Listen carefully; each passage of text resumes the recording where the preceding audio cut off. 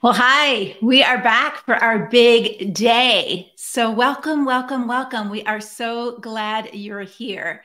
It looks like I'm live, so I would appreciate you just giving a shout out. I'm here all by myself for a little bit. We're going to have some guests show up in a minute. And I just had a tech glitch in which all of my notes disappeared from my Google Docs. So I just texted my tech team. And Diana, I see your picture there. If you could just text Martha again and tell her I need my notes. I have no notes to go by. So this will be a 3 hour like free for all if I don't know who's coming when. So if you could just let me know we're live. Thanks, Kathy. Thanks for letting us know. We're going to be here for 3 hours. Now, I know that some of you may not be able to stay the whole time. It will be recorded for you. But I would love to hear if we're live on YouTube. There we go. Thank you, TW. Appreciate you letting me know. Thanks, everyone. I'm seeing your names on there now. Kim and Mandy, thanks so much. I'm so glad you're here. Oh, it's going to be an amazing day. As soon as we can get my notes back on my Google Docs, we're going to get started. But let me just review for you. We had Lisa Turkhurst on yesterday. Hi, Karen. Hi, Marcia, Nancy, Carol. So glad you're here. Welcome. We're glad you're here. How about YouTubers? Are you there as well? I just see one YouTuber. So if you're on YouTube, can you give us a shout out as well? Hi, Tammy. Good to see you too. YouTubers, any YouTubers there? Let's see who's here. Let's see who's here. I'm going to refresh my computer to see if my Google Docs come back, and they do not come back. So not sure what happened here, but everything has disappeared. So I'm in big trouble on my computer. It's not on my computer, Martha. So whatever happened, I don't know if I have to shut it down and restart it, but I'll do that in a minute. So I'm just going to wing it because I have no notes here about what I'm supposed to do next. Hi, welcome. So glad you're here. So in our workshop, we talked about four beliefs that you have or might have that keep you stuck in a destructive marriage, right? Does anybody remember what those beliefs are? Does anybody remember what those beliefs are? Put them in the chat. Belief number one was what? Belief number one was what? As you're doing that, I'm going to try to get back onto my Google Docs, but I'm not sure. Everything looks blank on my end, Martha. So I'm going to close it out and go back into the calendar and put it in. But last time I did it, it didn't work. So you're going to have to help me here. You may have to send me a Word document or something that I can read. I can't read it on my phone. Sorry, it's too small and look in the camera at the same time. So what was the, would you like to connect? I'm not sure. Oh, are you talking to somebody else, Nancy? I'm sorry. Right, what was the first belief? Anybody remember what the belief was? The first belief. All right, I'll give you a hint. Compliance equals submission. That if I just comply, that's biblical submission. I have to comply. I have to do what my husband says. Biblical submission does not mean compliance, or it wouldn't say submit one to another, would it? Because then that means you have to comply to everyone and everything. No, it doesn't quite mean that. And so submission is a wonderful discipline of the heart that teaches us that we don't need to get our way all the time. And that's really important in families so that we get along. But it doesn't mean always compliance. And so it doesn't mean headship doesn't mean a husband gets his way all the time or that you don't have any voice or choice. So that's one belief that keeps us stuck in destructive marriages. A second belief that gets us stuck in destructive marriages is that I have to do the heroic sacrifice. Suffering and sacrifice are noble virtues, and God calls me to suffer in my marriage and sacrifice myself to keep my marriage alive at all costs. That's what pleases God. And we looked at 1 Peter 3, and we saw that Peter tells us to suffer for doing what is right, for doing what is good. Don't suffer foolishly. Don't suffer to enable someone else. Yesterday, we had Lisa Turkhurst on our Facebook and YouTube channel. I hope you loved hearing her story about her own healing. But one of the things Lisa says is God is not asking us to sacrifice the best of who we are in order to enable the worst in someone else.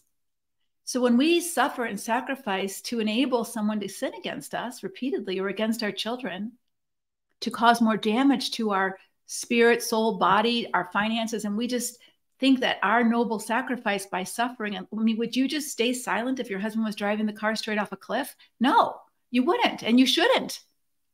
But yet somehow we believe that that's noble to suffer and sacrifice and that God calls us to. He doesn't. What a good wife does is she loves her husband, even if he has to be the enemy for a moment or a season. She loves him by speaking the truth in love. by allowing natural consequences to hopefully wake him up. Sometimes they don't, a lot of times they don't. But she certainly doesn't put herself in the way of the consequences, because then he will never wake up. Sometimes we get in the way of what God's trying to do to wake them up. Because like Lisa said yesterday, we're so afraid his consequences aren't going to be our consequences and our kids' consequences too. And you're right. You're right. But that's where fear or faith comes in. Are we going to trust God that he hates what's going on and he calls us to walk in faith? Or are we going to try to solve our problem through the remedy of fear, fear-based solutions? The third lie that we tend to believe is that there is no option because God hates all divorce. And we talked about the mistranslation in Malachi 2, where it doesn't say God hates divorce. What he hates is when a man divorces his wife treacherously, when he uses her and tosses her away like a used tissue and then picks another wife, a younger wife. God hates that. He hates a casual disregard of your marriage vows. He hates treating someone as an object. In Proverbs 6, it talks about what God hates, and never in those lists of what God hates does he says he hates divorce. He hates the things that cause divorce for sure, like pride and selfishness and lying and cruelty and oppression. But divorce, he actually implemented because of the hardness of people's hearts. Yes, marriage is meant to be lasting for a lifetime. It's meant to be a sacred institution. And because of the hardness of heart and man and women's sin, divorce was permitted for certain reasons. And that takes us to our fourth lie. And the fourth lie is this, that I don't matter. That I don't matter, not only I don't matter to God, I don't matter to my husband, I don't matter to myself. And therefore, I just have to keep putting up with this because I don't matter enough to myself to protect myself, to steward myself, to be there now, to help myself. All right, so I'm going to take a break and see if I can pull up my Google Docs. I can't talk and do computer stuff at the same time. So hold on, let me see if I can do this. somebody erased it. Yeah, who did that? I can't even get my computer to work now. My computer's frozen. Hold on. Here we go. Just hold on. Let me get my Google Docs up. There we go. Yay. Thank you, God. I can remember a lot of stuff, but I can't remember 3 hours worth of stuff. So thank you so much, Lord, and your prayers. So what are those beliefs that you believe that you get stuck in? As you watch the workshop, what belief? Belief number 1, that compliance means submission. Belief number 2, that suffering and sacrifice are noble virtues that God calls me to in this destructive marriage. Belief number 3, God hates all divorce. Or belief number 4 is that I'm just not enough. I'm not enough to matter, especially to myself. Yeah, Kathy says number 4. Number 4.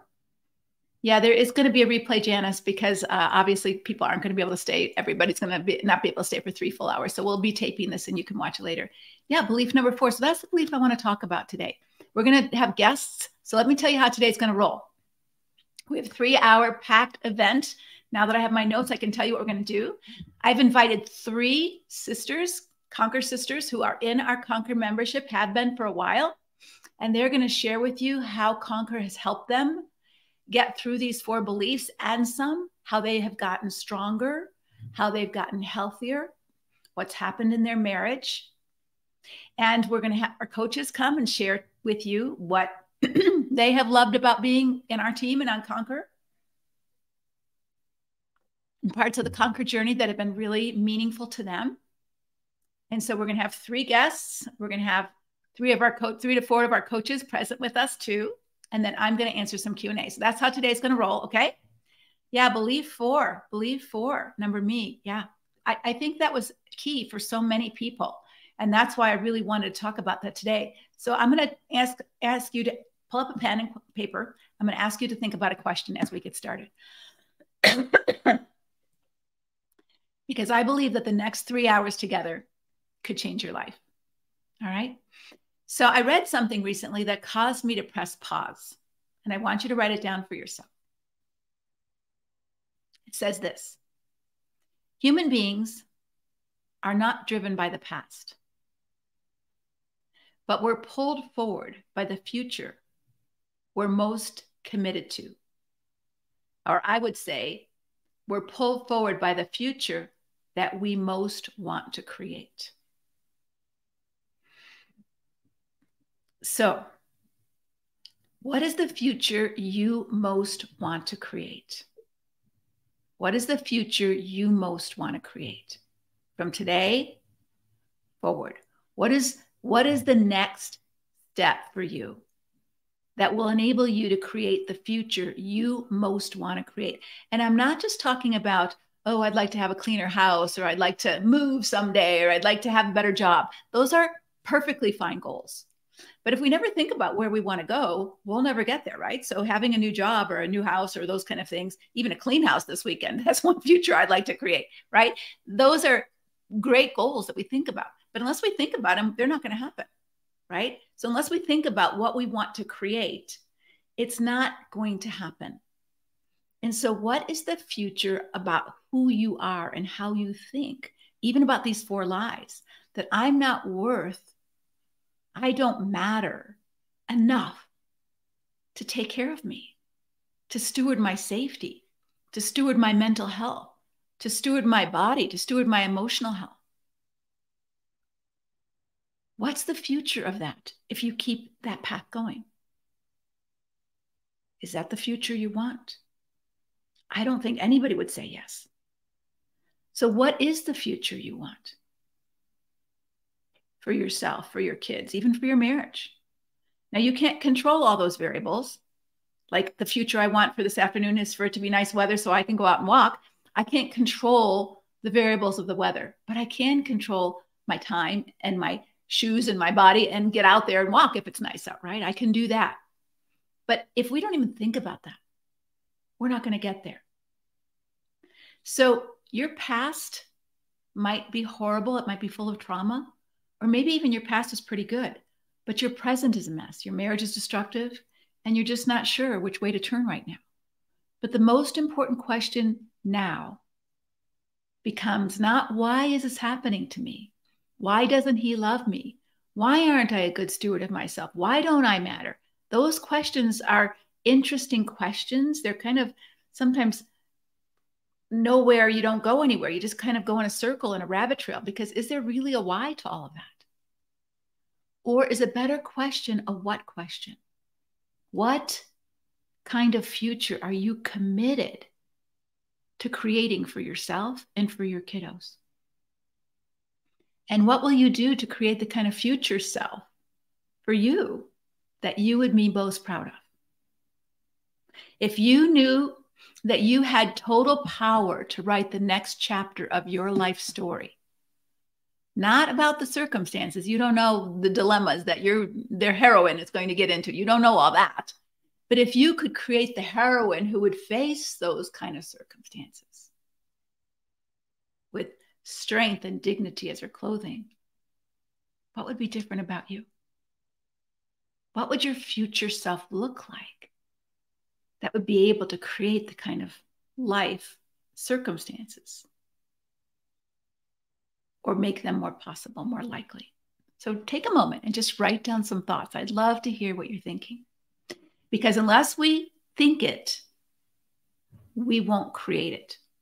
And even when we think it and create it, I just want to press pause for a minute. Sometimes it doesn't turn out the way we want. And that's okay. That's okay. And this is where the self-hatred comes in, because when we mess things up, when we make a mistake and we mess things up and we get really mad at ourselves, we're tempted to give up, aren't we? So I brought this picture. Now, some of you know that I've been trying to learn to paint over this last year. And this is a picture I did paint, okay? But I'm going to show you a picture I'm working on, and I've really messed her up. I've really because I'm trying some new things. She looks terrible. I'm embarrassed to show her to you. But the Lord put her on my mind to show you that we get stuck in the messy middle. So this is the messy middle. She looks terrible, doesn't she? I've already erased her eyes 3 times. So this is an erased eye that I'm trying to redo, but I don't really even like this eye yet. I don't like her hair. I don't like her face. Her face is too long. It's just a mess. It's a total mess. And I'm going to keep working on her because my future self wants to be a good artist. My future self wants to know how to fix these things. And I can't even learn if I'm not willing to make mistakes, if I'm not willing to get stuck in the messy middle. It's tempting to just take this and throw it out and say, oh, I'll just start over. I can't do it. But it's more challenging to take what you have, as messy and as ugly as it is right now. That picture looked messy and ugly also at one point. The old lady that some of you saw me paint looked messy and ugly at one point, okay? So I want to encourage you that if you want to be healthy and strong going forward, what might you need to do in the messy middle? What might you need to do differently? What decisions might you need to make differently about your self-care, about how you show up? How do you want to show up? Name that and put it in the chat. I'd love to hear that. I'd love to hear. I'd love to hear what you're saying. Some people are having some tech issues, but we're clear on our side. So I'm not sure what's happening on your side, but we're good here. Yeah, welcome everyone. Yeah, the picture behind me looks like me. Thank you. She looks about 20 years old. I'm much older than that, but thank you very much. But yeah, the messy middle. We're creating a life and we don't like the way it looks. It doesn't look the way we want it. Where do we want to go? What do we need to learn to get there? Peaceful, whole, confident. Janice said, I love the cards I received. Thank you, Janice. I want to be fearless. I want to be peaceful. Okay, what does that look like? What are your next right steps to get there? That's the question. You see, if you know where you want to go, you're more likely to recognize when you're not there. Uh-oh, I'm not here yet. I'm not here. I don't know how to draw eyes as consistently as I thought I was learning. I've got to figure this out. What mistakes am I making? Why is her face so long still? I'm measuring and it's still not right, right? What's going on? I'm asking myself questions without beating myself up. See, I care about how I show up as an artist. I want to grow in that area. Of course, I'm going to make mistakes. So what do you do to move forward in those mistakes? Yeah, stop letting yourself be stuck. And one really important thing is, if I had a couple buddies who were artists, if I was in a support group with artists, and I could say, I'm really stuck and I'm not sure what to do with this girl, she's a mess. Somebody would say, oh, her left eye needs to be lifted. That's the problem. Or her chin needs to be pointed more. It's too round or whatever. I'm not sure I see what's wrong. And that's what Conquer does for you. It gives you a support system of people who are on this journey with you. Some of them might have been a little further along than you are, that can help you see this is a mistake here. Or I think this isn't going to take you where you want to go. If you use this color, it's going to mess things up more, right? I don't know all that. And so being in a group with other women who want the same things. Yeah, Connie says, I love that you're not giving up on her. I'm not going to give up on her. I don't know what she's going to look like at the end, but I'm not. She might have 25 coats of gesso over her, but she's going to come out as gold. But that's our life, isn't it? That's our life. Don't give up on you. You may have to accept reality about your marriage because you can't control his side of the street.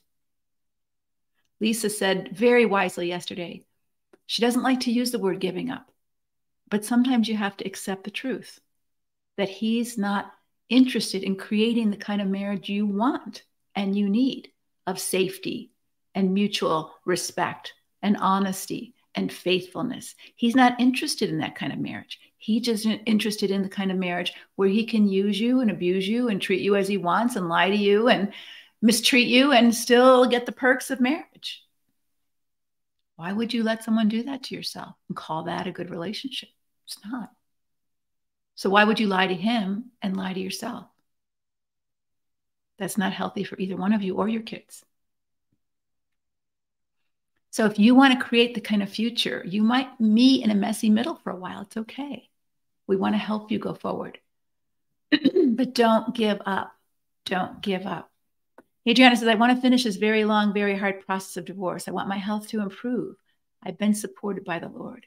I want to get past the depression, from being honest with myself. Yeah, sometimes it's depressing to look at reality. Even it was depressing to me. I'm thinking, I thought I knew better. I thought I knew more than I knew. I mean, I painted lots of pictures and every one of them goes through those stages. So I should know that. But this was a smaller one. I've never done a smaller one of that kind of thing. And so it's harder to do it in the right proportions. And so understand when we try new things, there's always a messy part of it. And that's why it's so important to invite people to help and support you.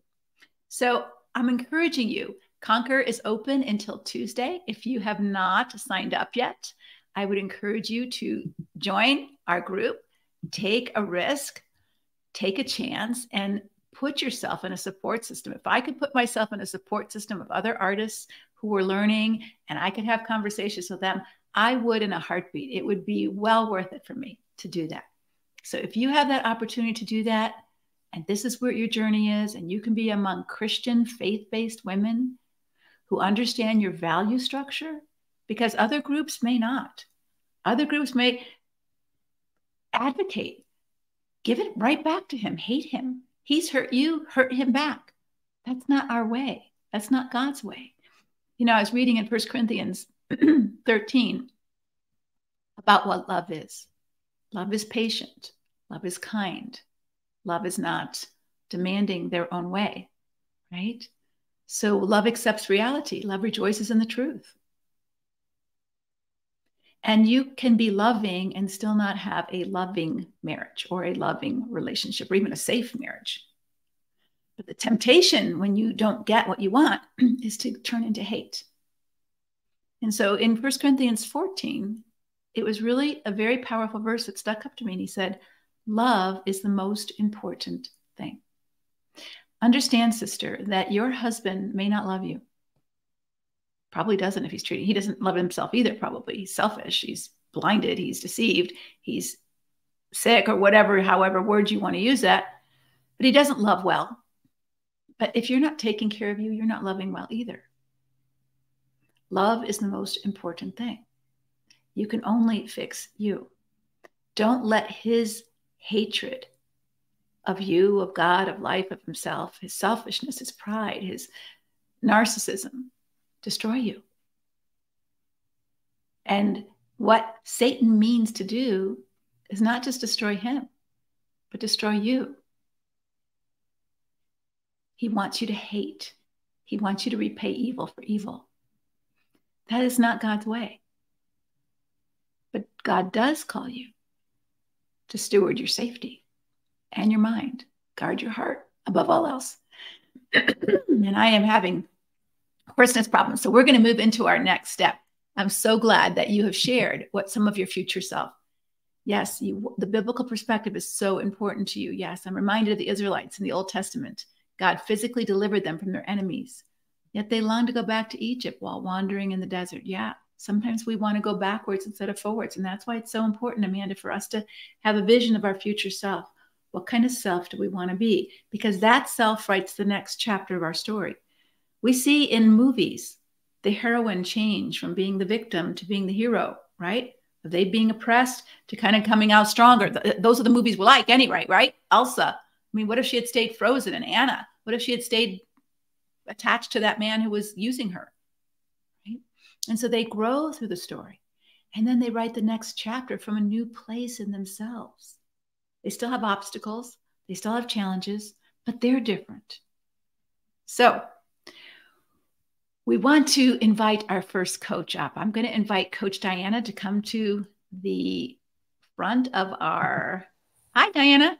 Hi. How is my audio? Can you hear me clearly? You really well.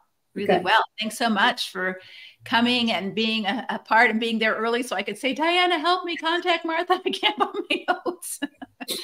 Diana has been with me forever. She's been a good friend. She's been one of our coaches. As soon as I realized this was getting bigger than I could handle, Diana was one of the first women that I contacted about helping me and being one of our coaches. And one of the things I appreciate most about Diana, she lives in Ohio. She has got such a tender heart, and she has a value that I have. She loves to learn. She's always learning new things. I really love to pick her brain about the books she's reading or things she's learning. And she really has a love for our women. The other thing that Diana is really good at, I would say she and Susan are so good at just paying attention to what's going on in your body. And recently the Lord has just shown me, Diana, and I don't know if I've shared this in the coaches meeting or not, but it's just been really powerful that our body is the temple of the Holy Spirit. And so if our body warns us of something, I think we can take that directly from God.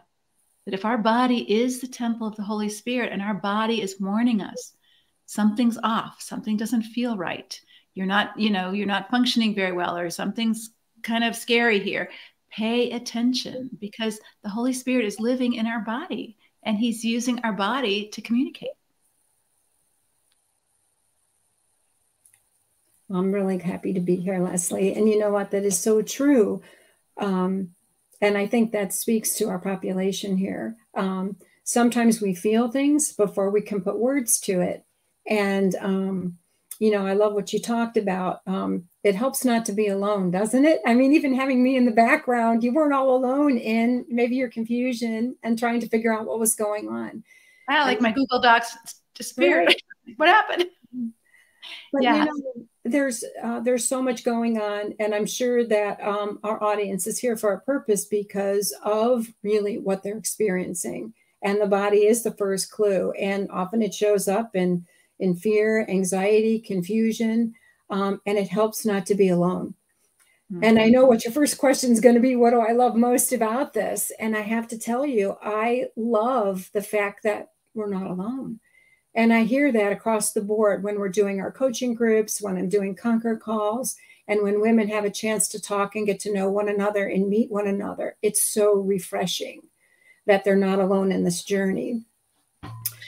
Yeah, and I think the other thing that I found, we did a welcome call of our new Conquer members last week for those who signed up real fast. And it was just not only am I not alone, but I look at these two women that were in a breakout room with me, and they're normal, they're beautiful, they're lovely, and their husband treats them that way too, and there's nothing wrong with them. And it really helps you to see it's not about me.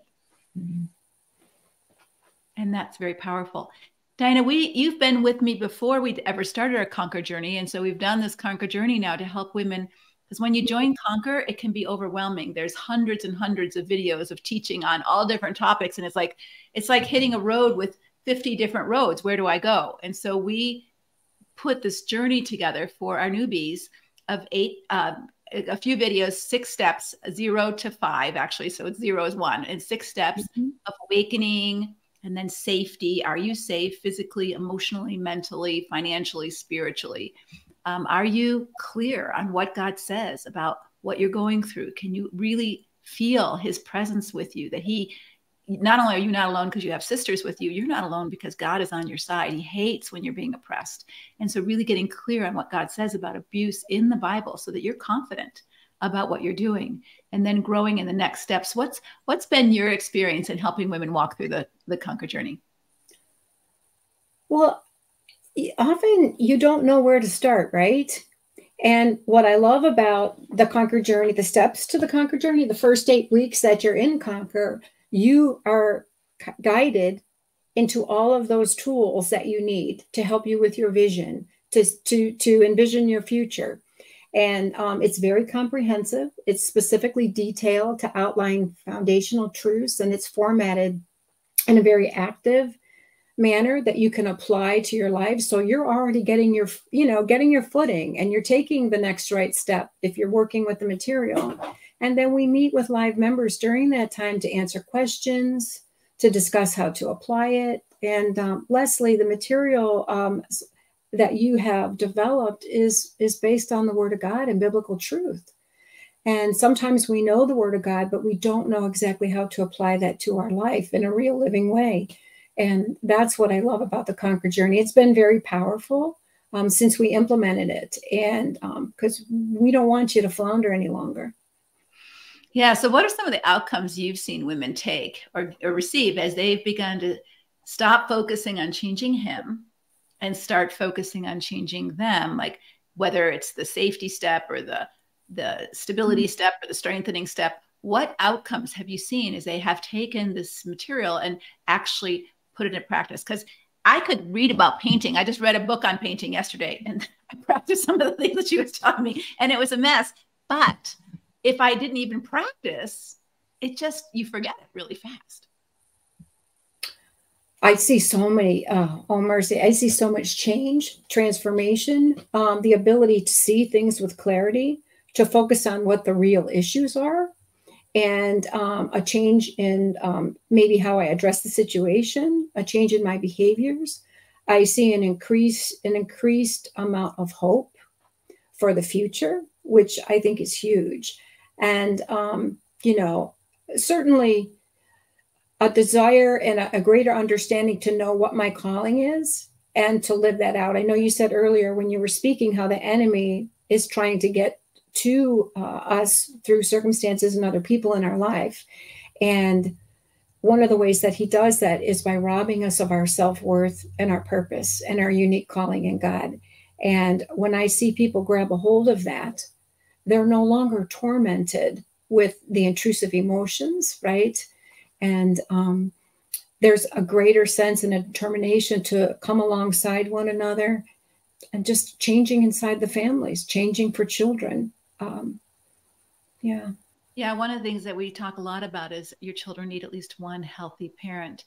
And I love when the lights go on for women to say, wow, even if my marriage doesn't make it, I'm going to make it. That's a huge mindset shift, because when you don't value yourself and you don't feel important enough to matter to you, then you're clinging to him.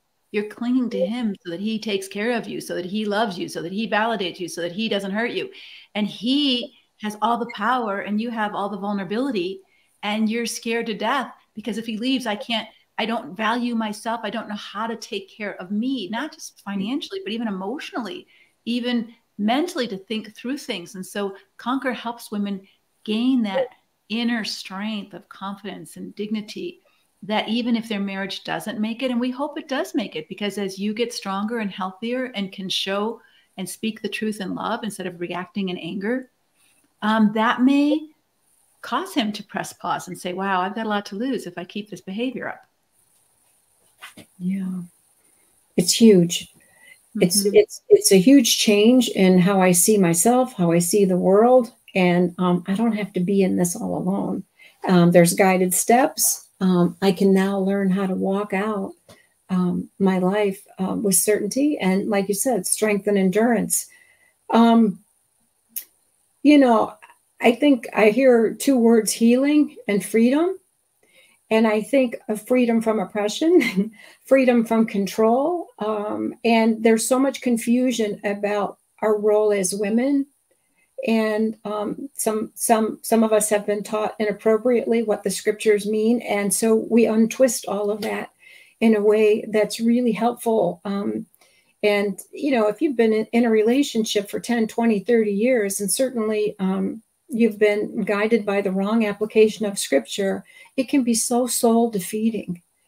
And we want to live out this life well. We want to finish well. And that's the committed goal, is to renew your spirit, apply the truth of God rightly, and do it in the context of community. Leslie, you've taught me all these years that we heal in the context of community, and I get to see it all the time as we're working with our women. Yeah, Lisa said that yesterday as well. She said, when trust is broken in relationship, you can't rebuild trust all by yourself. And so you need community to learn who's trustworthy, who's not trustworthy. You might not be able to rebuild trust with your spouse, but you do need to know how to trust yourself in discerning who's trustworthy, to trust others and what does that look like, and trust God. And that healing of your trust when you've been betrayed, it's so hard to trust even yourself, because you've so believed in this person and you're thinking, what was wrong with me that I didn't see the signs earlier? And so this piece of community cannot be overstated. I don't think you can do this work of healing relational trauma in a vacuum, or even, I don't know that you can do it well just one-to-one with a therapist. You might need a therapist for some trauma work and those kind of things. I was a therapist, Diana's a therapist. We're not saying that's not important, but I don't think if you just had a therapist and you still were all by yourself, you would be able to do the work, because you have to live in the real world and you need real people to practice with. Just like I have to practice my real paintbrushes, everything I'm learning in real time, painting a picture. You have to practice these things. And so one of the things that we create this community for is for you to practice even on the Facebook page and talking with one another, how to listen, how to speak up for yourself, how to disagree in a good way, how to discern who you like and who maybe you can, hang out with, but they're not going to be your bestie. Those are all important things to learn about who you are and what's important to you. And all of the curriculum is specifically designed to help you get there. And that's the piece you take away from it. Often in therapy, you're trying to figure out what's next, where do I need to go? And that's what I love about our community and the resources that are available, Leslie, because it's guided. And so, in a destructive relationship, there's not a lot of clarity and there's a lot of confusion. And I just don't mean mental confusion. Your physical body is filled with that as well. So taking the guesswork away and just diving in with support of others is refreshing. And I see in the chat, someone said, Conquer saved my life literally. I hear that all the time. I hear that all the time too, especially when I go speak somewhere, people I don't even know come from everywhere to say that. And I think there's real truth to that, because you learn what to look for. We've had, and I don't want to camp on this, but we've had a couple of women in Conquer whose husbands were dangerous and they ended up killing themselves. And I believe if they had not been in Conquer and learned the safety plan, it could have been much worse than that. And we read about this stuff in the paper every single day. And so if that's you and you're listening and you've been threatened or you feel in danger, you need help and support to develop a safety plan. That's why we put that number one step, because there's some of you who are in that much danger, and others are in different kind of danger, especially spiritual danger and financial danger, that you have to understand what is happening, because if you don't, you're going to end up more harmed than not. And we don't underestimate the physical and the physical danger that's impacted by the emotional and dynamics of coercive control and power and manipulation. I mean, if you're early on in the relationship, you may not be feeling those as intensely, but enduring that for a decade can have dramatic impacts on your body, your ability to make good choices. And so literally we're talking about life-saving in all aspects. Yeah. I would love to get some feedback in the chat. Two things. One is, how many of you are struggling now with some physical illnesses, especially autoimmune illnesses, fibromyalgia, all the different kinds of inner body issues that we get when we've lived in a intolerable situation. Our body keeps the score. Bessel van der Kolk's book says the body keeps the score. And research is now showing that preborn children are affected by their parents' marriage. Trauma can be passed down in the DNA, that your body is impacted by the stress that you live with day after day after day after day. Your body's impacted by the secrets you keep in your body day after day after day. And those of you who are married, under 10 years, you might not get that feeling yet. But those of you who've been married 20, 30 years, we hear over and over again, women who join our group, I can't get a job because I'm so sick. I don't have the strength to work. Now I'm stuck. I've gotten so sick from what's happened to me emotionally that it's impacted my body physically. And sometimes we've been living in this so long that we have these defense mechanisms built up and we think we're doing okay and we're ignoring those signs. And I think a part of what we learn and conquer is becoming aware of all of that dynamics. And when I talk about clarity, putting aside those defense mechanisms and maybe some of the denial to really begin to address those things that will have life impacting decisions on your future and your children's future. Yeah, yeah. That's so wise, Diana. Thank you so much for being a part of our live stream. And Diana, again, is one of our longest coaches on our team, and I'm so grateful. I could not do this when all of a sudden Conquer started exploding. Conquer was started as an afterthought for people that I was coaching and counseling after I'd written my book. They still wanted to connect with one another and meet one another. And so we had 40 people in Conquer, and it was just people who I had worked with who just wanted to kind of touch base with me once or twice a month on the phone and ask questions and continue to do their work, but they didn't really need counseling or coaching as much anymore. They couldn't afford to pay for that. So we started it. And then it started growing and growing and growing and growing. I thought, oh my gosh, I can't do this by myself. And so Diana was one of our first people that came on board to partner with me and help me. And so I appreciate you so much, Diana. I am grateful and blessed to be here. Thanks, Leslie. Thanks. Bye-bye. Bye-bye. All right. That was wonderful. Let's give a thank you to Diana for her wisdom and her support for all of you who are in Conquer. And I would love for you to take a moment. And what was your biggest takeaway from what Diana shared? What was your biggest takeaway? If we don't press pause and kind of think through what we're learning, sometimes it just kind of goes in one ear, out the other. I've heard over and over again, people say, even in, their faith, yeah, Leslie, I know that, but I just don't know that. Like, I know it up here, but I don't live it here. I know God loves me, but I don't feel loved. I know he forgives me, but I don't feel forgiven. You know that, right? So what was your biggest takeaway from what Diana said? What was it that spoke to you? This is really important because I don't want you just to be here to get information. I want you to be here to be transformed, to be a better, more loving, more whole person. So what was some of your takeaways from what Diana said? Yeah, some people are saying, I have to listen to it again. It was good. Yeah, and some of you are naming some of the physical issues that you have. Yeah, chest pains and gastrointestinal problems. Kelly's saying one of her takeaways was the importance of community and trust that's restored in a safe community. And we try to keep Conquer as safe as possible. We have all kinds of, people might think of them who aren't in Conquer as hoops that you have to go through. Like, you have to say you're here for yourself. You're not here for another person. You're here to do your own work. You're a female. You're not a male. All of the kind of things. We want to make sure you are who you say you are, because we want to keep this as safe and protected as possible as community. Yeah. So a lot of you are really resonating with the physical stress.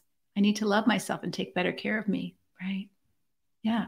And God calls us. He assumes we love ourselves. Love one another as you love yourself. And he's not talking about a narcissistic, it's all about me kind of self-love. He's talking about, as you care for you, even husbands, love your wives as your own body, as you love. No one hates his own flesh, but cares for it, it says in Ephesians. So he's saying, love others as you would love yourself. But when we don't love ourselves, when we hate ourselves because we don't measure up to our unrealistic standard of perfection. Like, I got to be better than I am. I'm never enough. I'm never enough. How many of you suffer from not enough disease? Yeah, we all do. I'm not enough. I'm not enough. I'm not pretty enough. I'm not thin enough. I'm not spiritual enough. I'm not smart enough. I'm not rich enough. I'm not humble enough. Whatever not enough is for you, there is somewhere where you don't measure up, right? And the truth is, you don't. So this is the lie. I have to be perfect in order to be enough.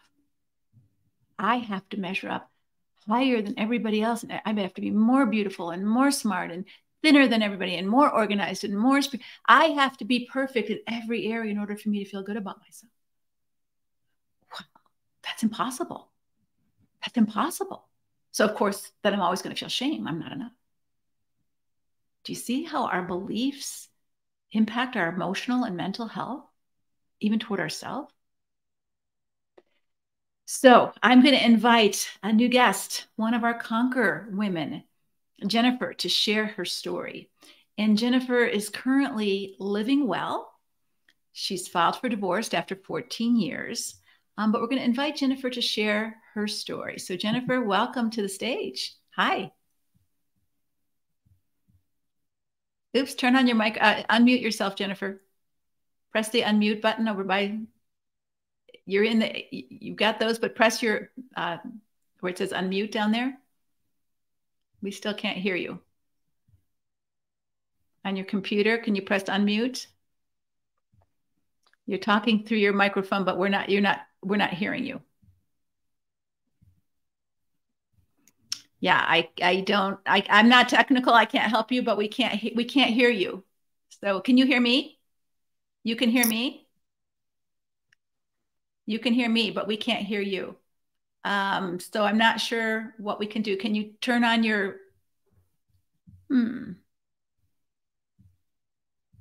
Jennifer, I'm going to put you back and I'm going to have tech help you. Okay. I'm going to do something else for a minute, and I'm going to have just stay here, and I'm going to have tech help you. Okay.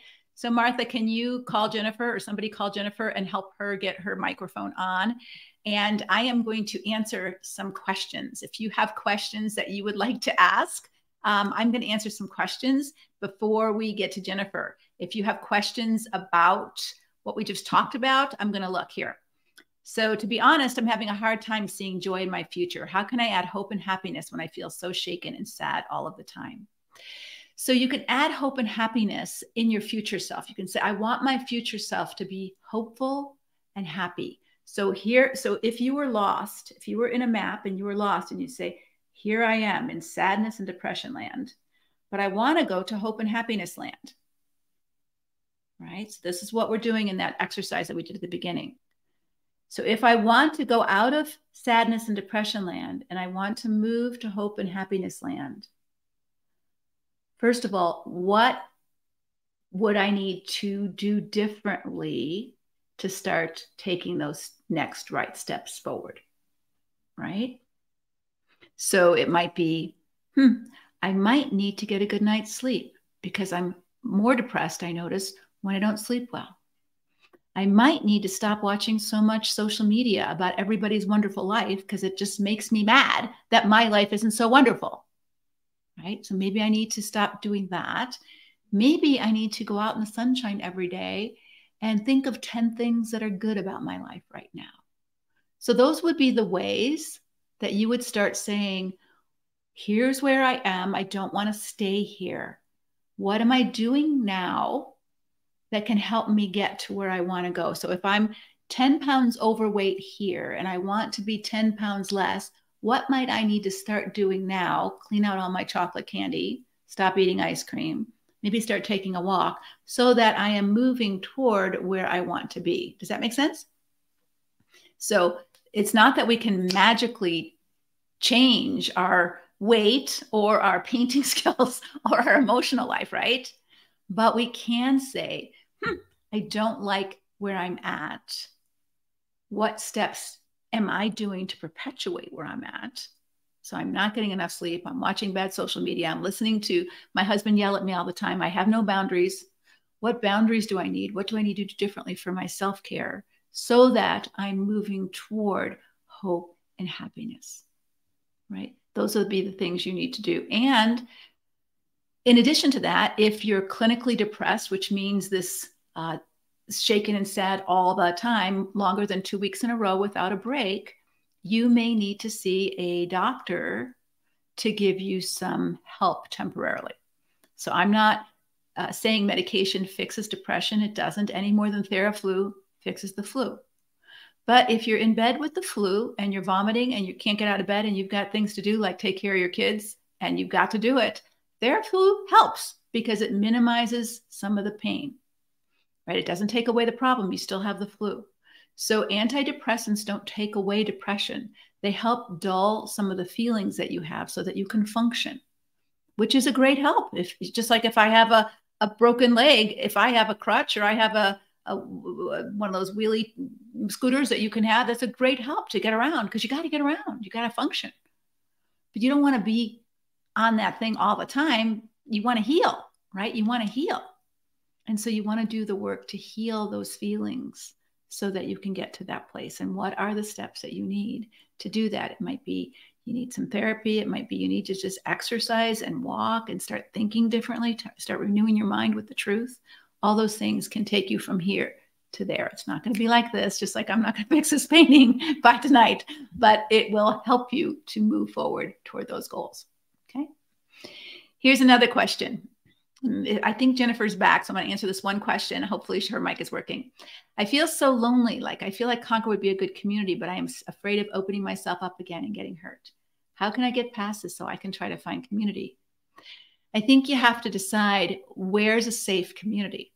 And there's no perfect community. Conquer has some hiccups sometimes, and we deal with it.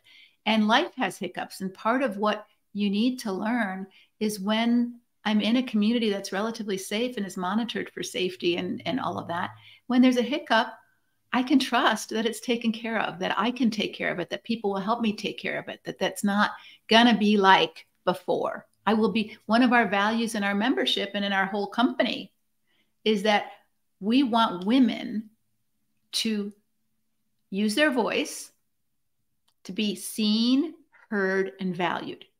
That doesn't mean you're always going to be agreed with. All right. So sometimes people might say on the Facebook page, hey, I'm not sure this is a good idea for you.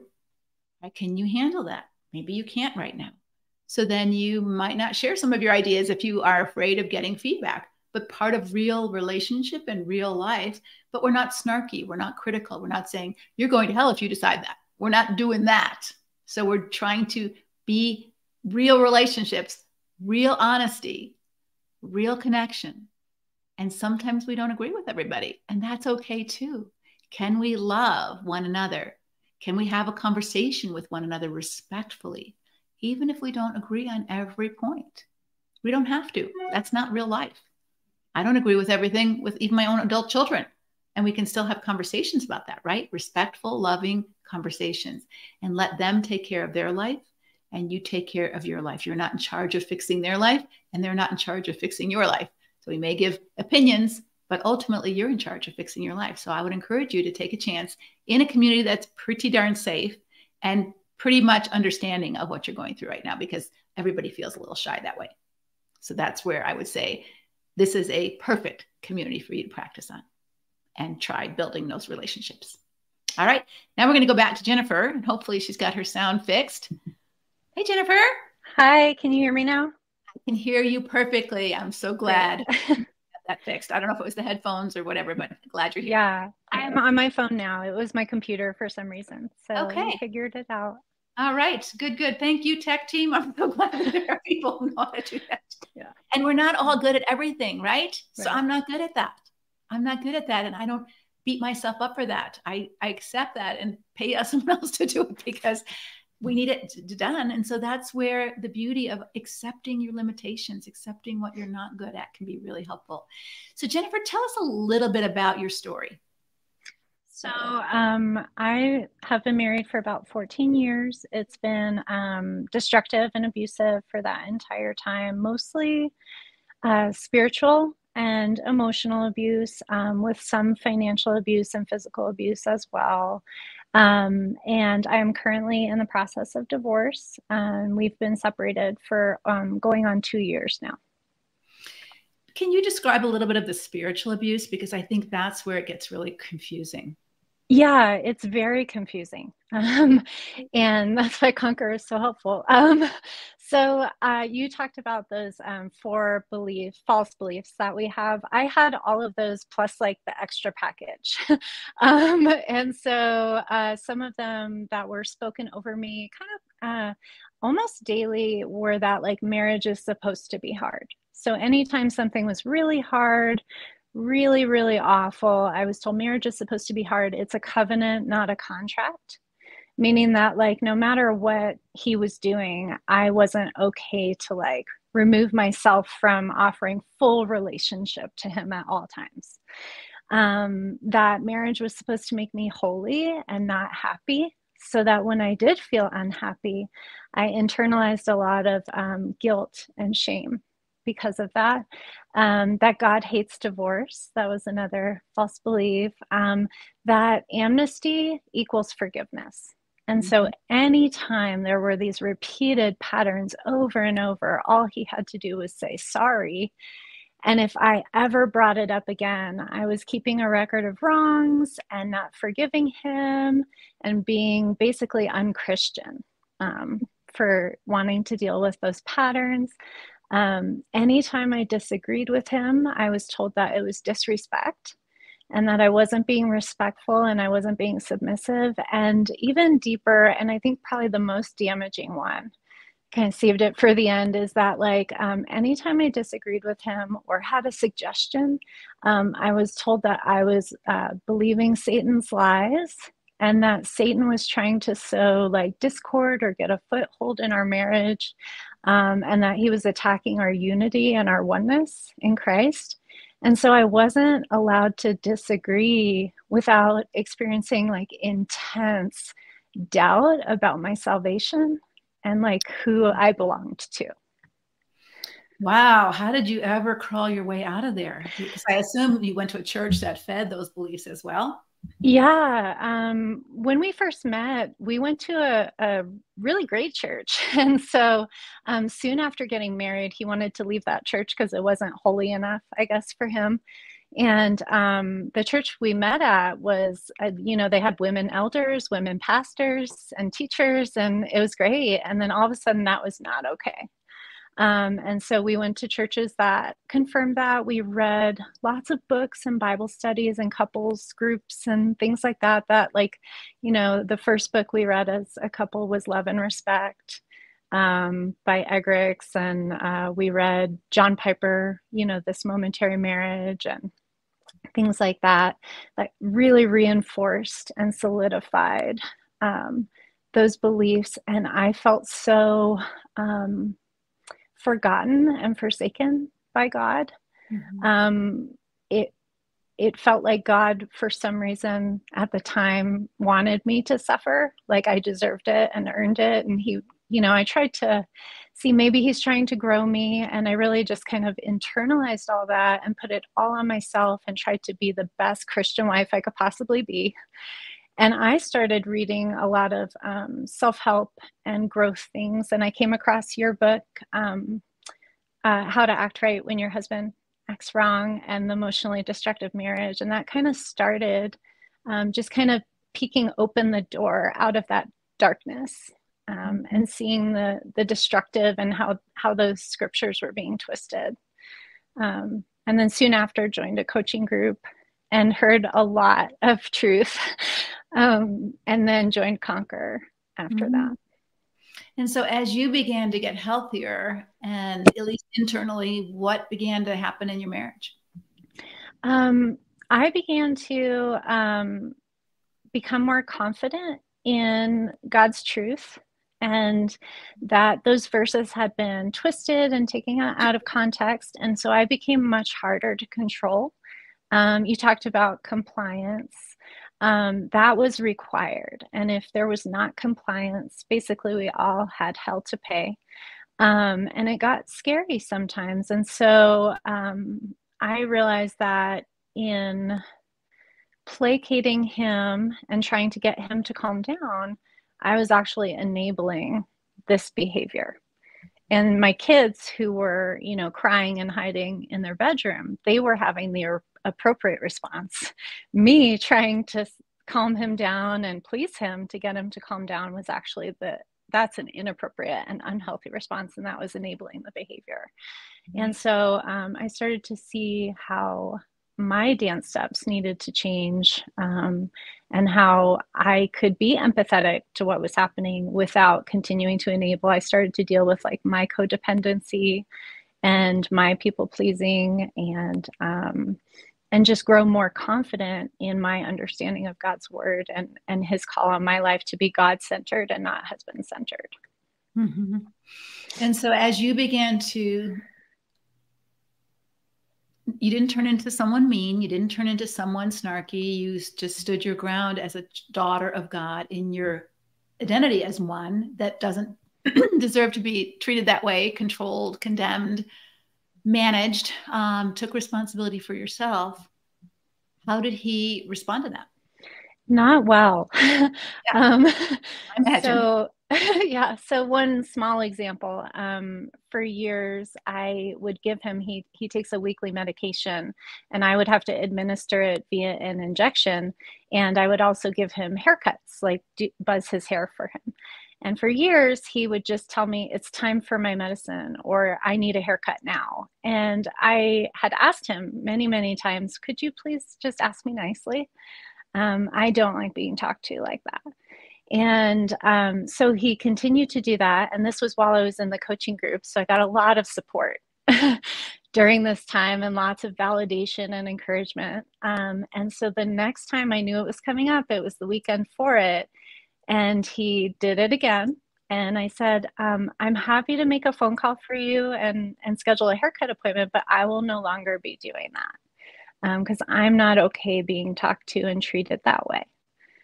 And he lost it. He got very physically scary and violent and shouting, but I had already had a safety plan because of Conquer, and we had bags and we left the house, and I told him that I was no longer okay being talked to that way, that if that ever happened again, we would leave every single time.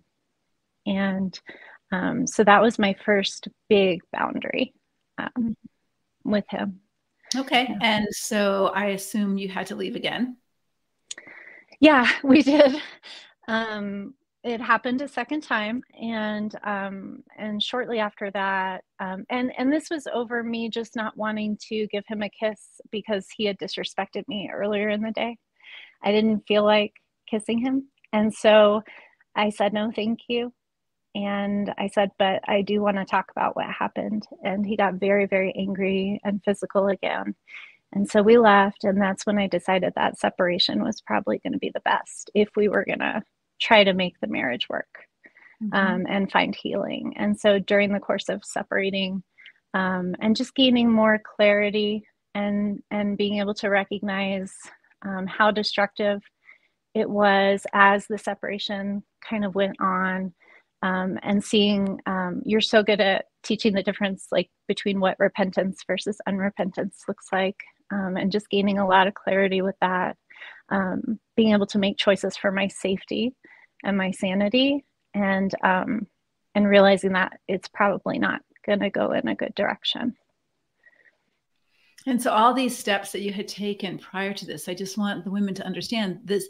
It's like the painting. There's a messy middle. Like, I don't know what he's going to do. I don't know how, but you're doing your next right steps of getting healthier, stronger, really connecting to the love of God for you and developing a respectful self-care. Like, I'm not letting myself be treated this way anymore. And that's okay. It's not okay for him. It's not only not okay for me to be treated that way. It's not okay for him to treat me that way. It dishonors him to act like a bully, let alone it dishonors me. And so as you were hoping and attempting to be a helpmate, not only by protecting yourself, but by speaking into him, he wasn't having any of that. Correct. Yeah. And that goes along with a pattern of spiritual abuse in the relationship. Anytime I made a suggestion or took the lead on anything, I was accused of like usurping his authority. So I knew that nothing coming from me was going to be accepted. Yeah. So how have your children handled it? I think that's the question all of our listeners are probably going to wonder, because they're the belief again is my children, they're going to be worse. They're going to suffer. This is going to be terrible if they have to go to his house and all of those kind of things. So answer that question, Jennifer. Yeah, it was rough in the beginning. They were completely unprepared to spend time with him without me there as a buffer and kind of deflecting and taking a lot of that. And so we've had to learn boundaries for them. We've had to do a lot of work with that. So everything I've learned in Conquer has been something that I've made age appropriate to teach them as well. That they are worthy of love and care, that they are valuable, that if something isn't good or healthy for them, they have a right to say so and make choices that are good for them. Especially that they don't have to show up to every argument they're invited to.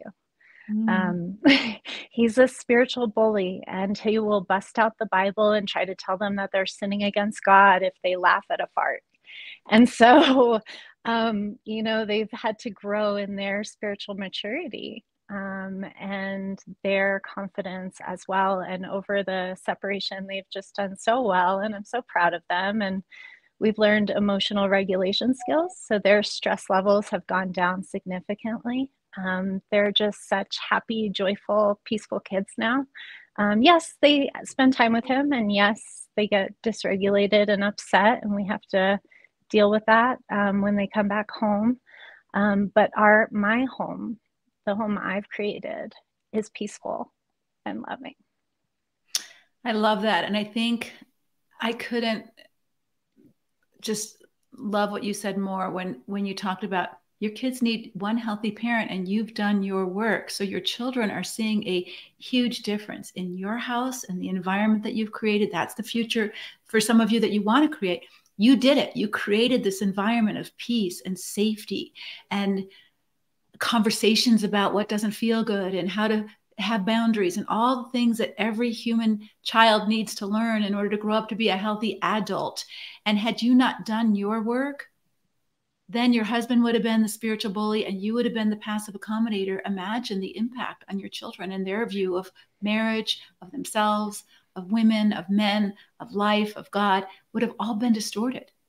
Yeah. And that's huge. And I really wanted them to know how strong God created them to be as women. And that was not allowed when we were together. You know, he didn't want them to pursue careers. He just wanted them to get married and be stay-at-home homeschool moms. And so I just saw how limited staying made that for them. And so now that we're out from that constant oppression, yes, they still spend time with him, but that's not their home base. Yeah, that's so good. So you've been in Conquer, and that's been a big place for you to get feedback, get support, get information, all the video library. Have you accessed the library much? Yeah, a ton. I love it. And I still go back to it. I still go back to the Conquer journey, especially the confidence step, because of the severe like psychological and spiritual abuse. I'm still working. It's going to be a lifelong journey for me to keep trusting God and keep trusting myself and building that confidence and you know, not hearing his voice, but hearing my voice and God's voice. And so I consistently go back to the videos. Yeah. Well, Jennifer, I am just delighted that you've been willing to share with our audience. I'm sure people are curious about all the instruments on your wall. Are you a musician? Oh, no, but my children are. They're very good.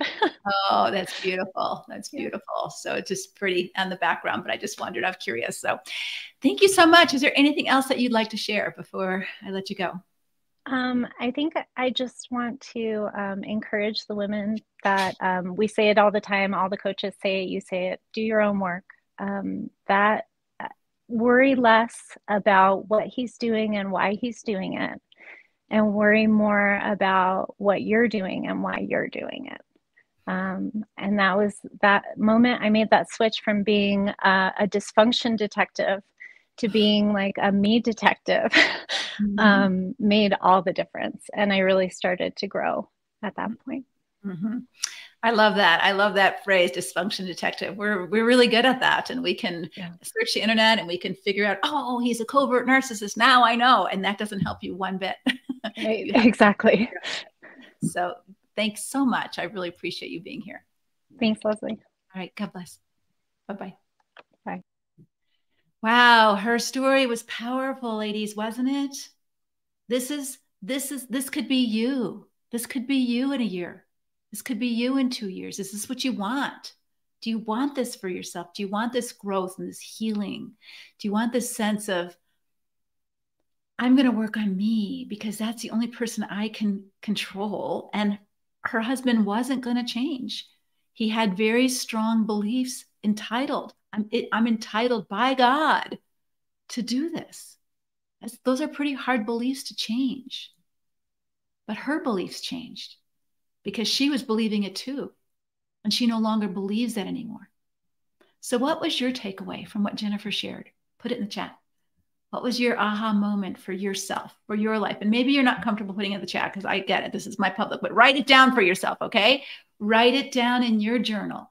Wow, today I learned, God, that maybe what my husband is teaching, or maybe even what my pastor is teaching, isn't the way you see me. That you don't just see me as a wife, a role. You do your wifely duties, wife. That's sort of the mindset. Just talking to a woman yesterday who was involved in the Bill Gothard movement, and she was one of his little girls that he groomed. And it's so hard to break free from this mindset of you're just there to serve them. That's all a woman is. But Jesus saw women as people. He didn't see them as objects for his sexual pleasure or for his service. He saw them as people, as real people. The woman at the well, the woman with the issue of blood, the woman who poured expensive perfume on his feet, Mary and Martha who had conversations with him. He didn't use them. He saw them. He loved them. They were his daughters, his image bearers as well. So just want you to ponder that and play with that a bit and see your value. All right, I'm going to add one of our coaches, Susan. She's here. Hi, Susan. So good to see you. Hi, Leslie. So good to see you. Thanks for having me here. You're so welcome. Susan is one of our newer coaches, not so new anymore. You've been here for a few years, but one of our newer ones. And yes. She's from Michigan. And Susan has been, I've known Susan for a long time, and she's just, if you've been reading the blog, we've gotten lots of great feedback on Susan's writing. She's just a thoughtful, introspective, wise woman who is so good at pausing. You're just so good, Susan, at just pausing. I'm like, and you're just so good at pausing and noticing what's going on in here, what's going on out there, and to catch yourself sooner rather than later. I tend to kind of reflect back, and you're kind of catching before, and that's such a wonderful quality about you. I love that about you. And so, and also you yourself was in a destructive marriage and had to learn as a therapist, as a woman, as a Christian, that it can happen to anybody. And so what do you love most about our ministry? Well, Leslie, I am so thankful for you for starting this ministry. And I learned so much from you. Yeah, I may be good at the pause, but you are good at so many things that I'm learning and absorbing from you as well. And one of those things is how you took your pain from childhood and created this ministry, right? You healed yourself enough to listen to God and create this ministry so that other women could heal. And I just so admire that. And it was so meaningful to me as well to hear your voice. I felt like God was saying some really important things. And then to come in and read your book and hear you talking about scripture, it really aligned with what God was telling me. And that gave me clarity and confidence, because those weren't things that I was hearing in counseling, in church, in my circle. And so I feel like that just helped me to stabilize and to get strong, to do the things that I needed to do. So I did end up divorcing after a 24-year marriage. And it took me a while to get there and to then build myself up out of that. I hadn't worked for 17 years of that time raising kids. And so it was scary. And so I'm so thankful for you and your ministry and all you've taught me. Thank you. And here's another example. Susan was somewhere and she's not there anymore. And so we did this exercise at the beginning. Where are you here and where would you like to be? And Susan had to do some catching up or some retooling as you weren't in the job market for 17 years. And that was scary. And you've done a beautiful job. And what does that feel like for you to know that God was with you and in you and for you through this journey? Incredible. I could have never imagined where I would be today, right? There were some really scary moments of me thinking, how in the world could I be a Christian marriage and family therapist who's divorced? It didn't seem possible to me. And I'm doing it, and I see the fruit from God, and he carried me and sustained me and helped me get to where I am, and now coaching women who are in destructive relationships, I feel like he's allowed my pain also to be part of who I am and helping others heal. And I love, Leslie, that this is changing generations. I caught Jennifer saying, oh, I'm teaching this to my kids. I love that. I love that too. This is Amanda. She's bringing me my coffee. Thank you, Amanda. Appreciate it. I said, someone's got to bring me some coffee because I'm going to get I love that too. And it just so blesses my heart because I had choices to make and back in my childhood, you know, that I was so fixated, even as I became a therapist. And I'm sure you felt this way too, as a marriage and family therapist. I can fix him. I know what's wrong with him. I can fix my mother. I know what's wrong with her. If only she would listen to me. And she wouldn't, you know, she never did listen to me. She never did care anything about what I had to say about her life. And for me to begin to switch and say, but what's wrong with my life? I'm so angry and frustrated. And I'm so mad that she won't let me fix her and she won't let me advise her and she won't let me change her. And she wouldn't. And I had so much to deal with that. And so I'm appreciative that you have noticed that God did switch my direction and helped me to realize that. And one of the things that we've talked about, Susan, before, and I'd love you to talk about this, is I think it's really important for Christian women. Like, I'm not theologically trained. And so the things that I've learned from the Bible are things that God has taught me, things that I've prayed about, and the Holy Spirit. I didn't go to theology school or graduate from a seminary or anything like that. And so how important it is as a coach and on our team, and also just as a person who went through this, to learn as a woman to think and to think for yourself. It's crucial. And I love that you keep bringing that up time and time again. I hear you telling women, don't take me at my word, investigate for yourself. And I think that's so important. We do need to know God. We need to have the relationship with God, and he does speak into our lives and bring clarity if we seek him. We can't just be out there reading commentary and listening to everything that we hear.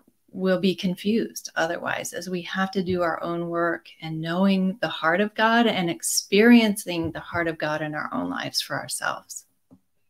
Yeah. And so I was just thinking back to the conversation that we just had with Jennifer. And when you know the heart of God, her husband displayed nothing of the heart of God. He had some biblical rules behind what he was thinking was right and good, but it was so harsh and so legalistic and so oppressive. It was nothing like Jesus talked to anybody other than the Pharisees. And yet there are people who believe that that is biblical. And so I think this is so important that women begin to understand the heart of God. How did you come to really experience that for yourself, Susan, and know that you could get through this? I imagine that you felt shame. Here I am, marriage and family therapist, divorce. You said, I can't do that. And yet you can. You can. Yeah. Yeah, a lot of shame. So I was raised in a Christian family, and so I've been a believer most of my life. But I think it was really through the struggles of asking God, what is real love? What does that really look like? And working with God on that, and just allowing him to love me, and attempting to love others in that agape way, unconditional way. And he just really took me through scriptures. I've moved a lot in my life, and in my married life, we moved constantly. And I found solace in finding Christian women who I could study the word with. And that was the backbone, is reaching out to find a community of Christian women and really diving in together about what is scripture saying. Yeah, and you do such a beautiful job of that on the blog as well. Because I think, when I started this ministry, I was working as a counselor, and I was actually writing my book on depression. Many of you may not know the story of how I really got oriented toward working with women in destructive marriages, because I was working with children, because that's what I was, a child who was abused. I was going to work with children, and I didn't like working with children professionally. So that wasn't my thing. But I cared about child abuse. And so then when I'm writing this book on depression, and I'm seeing woman after woman after woman after woman clinically depressed, Because they're living in a destructive marriage. And I'm thinking, why are we not teaching them to say no, to think for themselves? Why are they're just shutting down because they have no voice and no choice. And now they're getting sicker and sicker mentally because they can't be themselves. They have to be just a robot. And I thought, oh God, who's talking about this? And I'm looking and looking and looking and can't find anything about that. I wrote my book, How to Act Right When Your Spouse Acts Wrong. And right at the beginning, I said, hey, if you're in a destructive marriage, what looks right for one woman does not look right for another woman. But then I thought, God, you're calling me to talk about this. And that was the beginning of it. And I think seeing so many women sick and depressed who were in these kind of marriages just broke my heart. And it breaks the heart of God. Absolutely. I couldn't agree more. And so I love that you are seeing women. I love that quote in the Bible. I had the opportunity to meet Sheila Gregoire this week. And she spoke about the passage in Luke 7:44, where Jesus asked the disciples, do you see this woman? Right? He points her out and causes them to pause and take notice of her. Of course, they knew she was busy in the room, but to really look at her and see that she's important. And I really feel like you do that for women. And it's so needed in this world, as women are important. They're not just to serve somebody else. They're not just there to support somebody else's purpose, but we as women have a purpose of our own. And you really invest in that. Yes, I do. And I think it's so important that's why when we think we don't matter and we're not important, we are. God made you as a co-heir. You're not just the servant of the heir. You're the co-heir. And we're not acting like it. And I'm not saying act like a big shot, act like a daughter of the king. You see, we can't act like an orphan and a child of the king at the same time. We live in one reality or the other, depending on our belief system. So what are some of the changes that you've seen, or the women's growth as a result, Susan, as you've been working in our program for a while now? What are some of the outcomes you see happening that excite you? I'm really excited when the outcome shifts to what's going on in the marriage to what's going on within me, right? So the women in particular, when they start to really do their own work, I love that Jennifer said, what did she call it? Dysfunction detective. They move from that. I hadn't heard that before. And I love that phrase. They move from looking at what is his problem and helping him solve his problem and investing in his problem to doing their own work. Like she said, that seems to change everything, right? Once you make that switch and start doing your own work, ladies, that's when things tend to shift and women get healthy, they get stronger. The light comes back in their eyes. They find purpose. They meet God in their circumstances in a whole new way. And I feel like through this ministry, they're being seen and heard and known in a way that just brings light and life that is astounding. And we saw just that in Jennifer's life, and we saw the impact the change in her is having on her daughters. That's what we want to see. We don't want to see the sins of the father being passed to the third and fourth generation because of the passivity of the mother, because of the fear of the mother. That, ladies, if this is you, you're here because God wants you to be here. You got other things to do, I'm sure. You are here because God wants you to be here. And he wants you to hear that maybe it's time for you to work on you. That you have done all the things, like Lisa said, she has a very clear conscience that she did all she could possibly do to save her marriage, but she was drowning. She couldn't save her marriage because she couldn't just do it by herself. She needed a partner who wanted to save her marriage too. And so she had to save herself. She had to work on herself, and she did. And aren't we glad that she did? And aren't we glad that Jennifer did? And I'm sure Jennifer's daughters are glad that she did. What about you? What are you doing? Susan, is there anything else that you want to share with the women as you're observing, deep, deep changes in a lot of women's lives, that just to encourage women to not be afraid to take that first next right step? Hmm. Well, you mentioned Lisa Turkers, and I love that phrase she said. I was giving up the best of who I was to support the worst of who he was, to encourage the worst of who he was, and to really look at that. And I felt that true for my story as well, is, are you losing yourself? What is your body telling you? Are you starting to disconnect from yourself, from your emotions, your body, from God? That's kind of that danger zone when you know you need to make a change. And I believe Conquer is that great place to come to when you need to make that change and find out who you are and get strong again and find your own purpose. Yeah. Yeah. Find yourself, find your purpose that God, you know, I don't have a seed packet here, but sometimes I'll take my seed packets and I'll just rip it open and say, imagine like that they go before the Lord and say, see, I'm nice and safe in my packet. Like I never grew. I never went. And God's saying, this isn't who you're supposed to be. This is the start. This isn't the end. That you have one precious life to steward. And if someone is squashing your seed, or like Jennifer, I think was very threatened by her seed. I mean, look what an amazing, strong woman she is. And he didn't like that. He didn't want her to have an opinion. He didn't want her to have a voice. He didn't want her to have a talent. He didn't want her to do anything other than what he wanted her to do. And he was entitled to treat her however he wanted. Because when you're an object, if I want to kick my shoes, I can kick my shoes. If I want to throw my cell phone on the ground, I can throw my cell phone on the ground. It's not going to say, ouch. It's not going to have any boundaries.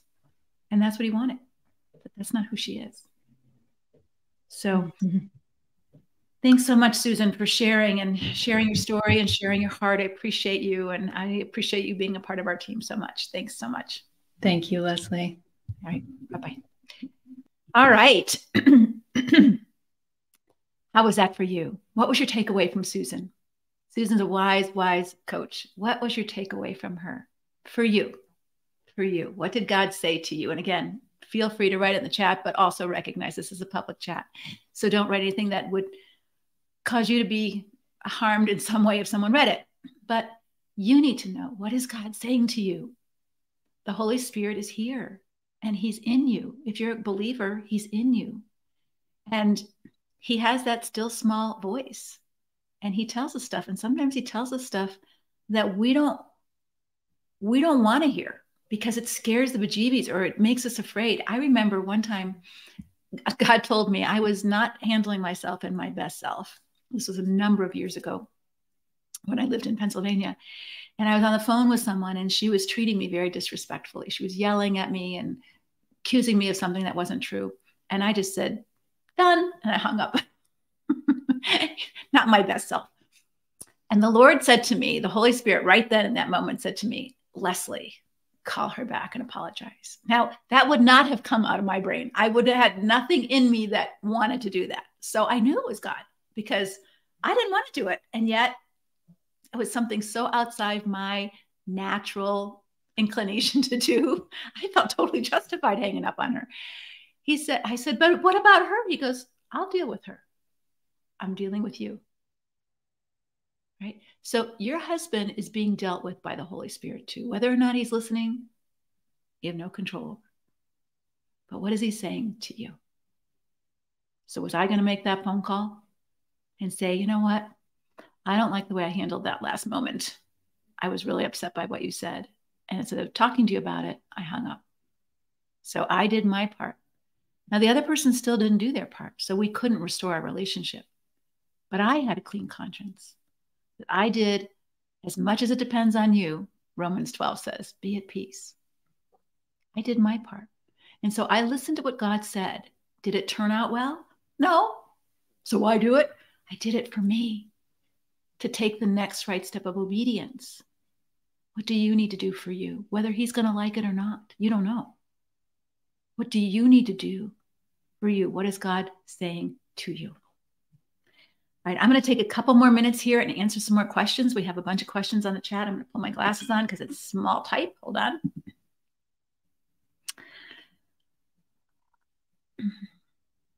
I'm in the starting stages of separation. Is Conquer good for me or only for women trying to stay married? You heard Jennifer's story. She separated while in Conquer, and a lot of women make that decision because they've been staying too long and they realize that. So they are developing a safety plan so that they can separate. And so sometimes that is what they do in Conquer. Or some women have already separated and they join Conquer because they need the support of other women who know what their life is like. When I first joined Conquer in October 21, I was such an emotional mess that I never went through the first steps of the Conquer journey with new sisters. If I renew my membership, may I go through these steps now and be able to join the new Conquer journey? Absolutely. Absolutely. So if you've been a member of Conquer for a while and you never did the Conquer journey because of whatever, life gets in the way, or you join new, you are welcome to the new group and you can go to the Conquer journey now. And that's such an important part. We didn't always have the Conquer journey. So when I told you we started with 40 people and it was just me, and they would say, oh, teach us how to set boundaries. So I do a video on boundaries, and then teach us how to do this. What about self-esteem? I do, so I would do these little videos for them so that I could teach them, and they would go in this library. So there was only one video a month, and that was fine for a year. They'd watch the video, we'd talk about it. That was the next one. Well, now Conquer has, and we did 2 videos a month back then. So we have over 100 videos in that library, and it can be overwhelming when you join Conquer and say, well, it's like going in the library. Where do I start? I don't know. And so let me just tell you that we structured this then once we realized it got confusing for newbies. We structure you with exactly where we want you to go for the first 6 weeks. And you can go wherever you want. But the first 6 weeks, we think these are the highlights of what you need to start knowing. And like Jennifer said, she's going back to the confidence module because of course you're not going to learn everything you need to know in every single step. But you're going to get the outline of where, if you want to get healthy, this is the roadmap, girls. These are the steps. You might have to dig deep on some of those steps and do a work for 6 months on one of those steps. So safety module, if you're not safe, you might have to take a couple of months to just work on that one before you move to the next one. It's okay, but at least there's a roadmap for you to take, and there's weekly coaching calls. So you watch the video, you get on a Zoom call with everybody else who's new, and you ask your questions and figure out, okay, well, how do I put this into practice for my situation, right? You get that help doing it, not just learning about it, but actually implementing it so that you're doing well. And if this is you've been in Conquer before and we didn't have those steps, or you were in it, but you just didn't do it and you're joining again, absolutely. You start as a new member. Okay. I fear my kids will continue the patterns that their father is showing them. Will Conquer help me be a parent that can help them see through the flattery? I hate the idea they may think this is normal marriage behavior. I think you saw from Jennifer's story, and Susan didn't tell a story about her kids, but they see it too. I think once one parent starts modeling healthy behavior, and is it better to do it later when they're older? Probably not. It's better to do it earlier when they're younger, because the more that your kids are teenagers, they've developed their own bad habits and they've developed their own belief systems, and they're less interested in hearing from you as a parent. They're often doing their teenage stuff and they don't really want to hear from you anymore. So the younger your children are, the more you can work on getting healthy. Do it for their benefit and yours, even if it doesn't fix your marriage. And for those of you who are older and you're saying, oh my gosh, my kids are messed up, they've married the wrong person, they're in an abusive relationship too. I was, the good wife, I was the passive accommodator. I did everything that Jennifer did and some more. And now my kids are grown, it's too late. And I would say it's not too late. However, you are going to have to do some amends making. And we teach how to do that in Conquer. So I'll just give you a real brief outline of this. So amends means that you confess to your children the mistakes that you made. Instead of blaming their dad anymore, you're going to confess your mistakes. And plan for this. Don't just do it at the top of your head. So we talk about how to do that. But so I will give you a pretend script. Okay. So you would say to your adult children, hey, I'd really love to have a conversation with you about some things I'm learning about myself. And I have some apologies to make, especially with, kids who are you interested in sitting down and talking with me about that? They say no, let it go. All right. So you're going to always just put your toe in the water first. They say yes. And then say, when you were growing up, we went to a very conservative church that, was kind of a Bill Gothard style. We're reading, in the Netflix, maybe you watched it, Shiny Happy People. It was kind of like that kind of church, maybe however you want to say it, where, men were the head and women were the servants, and we didn't really have a voice or a choice. Our role was to be the good wife and submit and accommodate and do whatever the dad wanted. And that might work okay if you've got a good man. You know what our house was like. And I have come to regret that I wasn't strong enough or healthy enough myself to speak up and stand up and do something different. I'm so sorry that I let your dad hit you or talk to you that way. You didn't deserve it. That's not good parenting. And I was too scared of what might happen, that he'd throw us out in the street. I didn't have a job and I didn't even know what to do to get a job. I was just frozen in fear. And I believe if you can do that, your kids can begin to see a new, healthier person, and you can begin to have a healthier relationship of honesty and transparency and trust. I remember a woman in my counseling practice did that with her daughter. She said, I was so unhealthy, I allowed your stepfather to sexually abuse you. I knew it was happening and I couldn't do anything. I mean, it was a horrible thing she allowed. And the fact that she owned that and admitted that to her daughter sobbed and sobbed and sobbed. She goes, I knew you knew and I didn't understand why you didn't help me. Right? She knew. But now it's in the open. They could talk about it. And she said, I will pay. I can't fix you. I can't do your work. I know there's damage there. I will pay for your therapy. I want to make amends. And so I ended up seeing the daughter, but it was a beautiful thing. It's never too late to learn to get healthy and begin to model healthy behavior for your children and invite them to get healthy too. Now, that daughter might have just been angry and rejected her mother. We didn't know the outcome of the story. That's the hard part, is that you take the right step with your husband or you take the right step with your adult children. You don't know their hearts. You can't control their hearts. Lisa did all the right things and her husband didn't respond well. But you end up having a clear conscience that you've done all you can do to bring healing and restoration, right? As much as it depends on you. But do it in God's way, not in the typical female, passive, people-pleasing, accommodating way. That's not peace. That's just compliance and accommodation to a bully. That's not biblical honoring yourself or them. Now, sometimes we have to comply because we have a gun to our head. And if someone has a gun to my head, I'm going to comply too. But don't think it's good or right or biblical or healthy. It's just something you have to do. And so if you're in those situations, come to Conquer, try it out, give yourself a gift, work on you, get your focus off of him, get your focus on you. All right, I think I'm going to go back. I'm going to look at my schedule. I want to make sure we stay on time. And so we have another guest in a minute. Let me answer one more question. I think I have a couple more minutes for her. Let me answer one more question. Would you recommend in-person counseling to help heal or start with a Conquer? I was told by my trusted pastor that I should view my husband as my mission field and to stay the course. So that makes me nervous. How do I tell my pastor that I am not responsible for my husband's actions? I think that's a good phrase. Okay. Your husband is not your mission field. Okay. You are not his Holy Spirit. He is not your mission field. That is not the purpose of marriage. Now, you can, just like he influences you for good and bad, you can influence him by you getting strong and you getting healthy and by you speaking the truth in love and inviting him to healthy change. I think Jennifer showed us a good example of that. Hey, I'm not going to let myself be treated like this anymore. For some men, that could be a gigantic wake-up call. Like, wow, I never knew it bothered you. Why didn't you ever tell me before? Because I thought I was supposed to just submit to it, right? Why didn't you ever tell me? My dad always talked to my mom that way. That maybe that's an opportunity for him to get a wake-up call and say, I didn't know that bothered you. I didn't even know it was harsh. I mean, some people don't know that's how they grew up. That's what their family did, and it seems normal. But if you don't ever say, ouch, stop, don't, I don't like that. That's not okay for me. Maybe your dad did it to your mom, but I don't like it. Don't do it to me.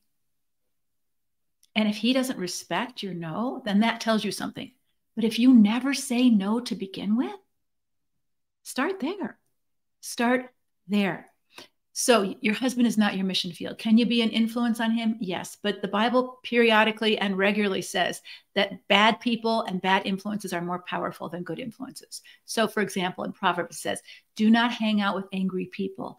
because you will learn to be like them and endanger your soul. It doesn't say, you know, they will learn to be peaceful if you're peaceful. You will learn to be like them. So usually it says, don't hang out with evildoers. Don't be around liars. Don't be around the foul mouth. And you know that. We know that if you're just working with people who are foul mouthed, it's just much easier for you to become foul mouthed. And even if it never comes out your mouth, you're thinking it because you're hearing it all the time. So we are easily impacted and influenced by other people. And so you are not responsible for your husband's spiritual life. You are responsible to be his helpmate. What does that look like biblically? It means not enabling him to destroy himself and others. That doesn't mean you can prevent it. It means that you speak into it and you don't cooperate with it. Do not, Ephesians says, do not participate in the unfruitful deeds of darkness. We participate by being compliant. Our silence is a compliance. For example, literature on bullying, not marital bullying, but just school bullying. You know the most important person in the bully triad? You've got the bully, you've got the bullied, and then you've got the bystander. The most important person in that triad is the bystander, because the bystander who says nothing is actually supporting the bully. So if you are just accommodating the bully and you are passive and silent and submissive, your children believe you support that kind of behavior. You don't.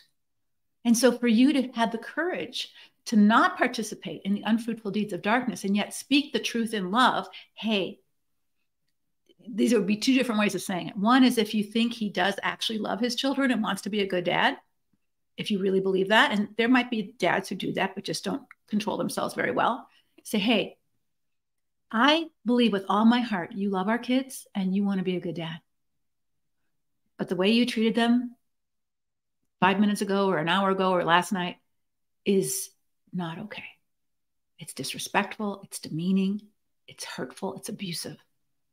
And I will not be silent about that anymore. So I'm telling you because I love you and I believe you love our kids. That is like hitting them over the head with a hammer. And it's not proper parenting. That's a helpmate. And if your husband is a wise man, he will say, wow, well, my dad did it to me and it didn't bother me. And I'd say, it did bother you. It did bother you. It would bother anybody to be treated that way. And I'm not going to let my kids be treated that way. All right. So that's assuming he loves his kids. If you don't think he cares about his kids and he's just a bully, to say, God has given me our children, not just you, but me as a parent to steward our kids' safety, sanity, well-being. And I can't stand by and watch you treat him that way anymore, hitting them or slapping them or calling them names. I can't stand silently by. So I'm giving you a heads up. I know you hate when I interfere with your parenting, but if you ever do that again, I will interfere with your parenting out loud so that our kids know that I don't agree with what you're doing. So he's going to decide whether he wants to be publicly called out by that in front of his kids. And again, this is against all the Christian teaching that, oh, you've got to stand with your husband. Not if he's being abusive, you don't. And you shouldn't. If your husband was mistouching your daughter, would you just stand by and say, well, I've got to support him? No, you wouldn't. I hope you wouldn't. So this is where you need to get some strength and confidence and courage, right? Just like Jennifer told us. She had to learn how to do that. And you may need this, you will need, it's not may, you can't do this by yourself. You need the support of other people and wise others who can help you. So let me move to our next guest. I'm going to switch my notes here and invite Kim on the screen. Hey, Kim. Hi there. How are you? Good. How are you? I'm good. Kim is a member of our Conquer membership. And Kim, how long have you been in Conquer? I joined in late 2018. Okay, so you've been in for a while. Mm-hmm. A lot of people think, oh, I'll just do the 6-week Conquer journey and I'll be done. What do you have to say to them about that? Don't we wish? Right. Yes, don't we wish? Mm-hmm. So tell us a little bit about your story.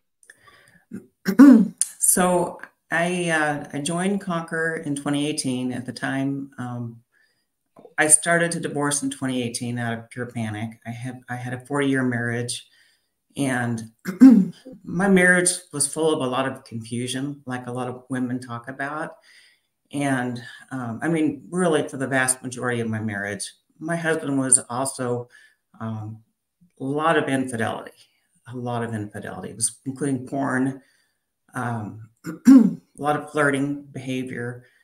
I did not find out until we had been married for 30 years that it had been the entire marriage was, he'd been having anonymous sex with people he met in different places. And so that began a journey for us where he was getting help for sex addiction, and I thought he was healing, and it kind of looked like all the right things. So that was in 2011. But one by one, all of his accountability started to fall off, and all of his old behaviors came back. And then in 2018, it just became apparent that I was not doing well emotionally at all. I could not function in a house with him the way his behavior was, and filed for divorce in 2018. And then start, like a lot of other women, trying to search online and figure out what the heck's going on with my husband, thinking I'll help him.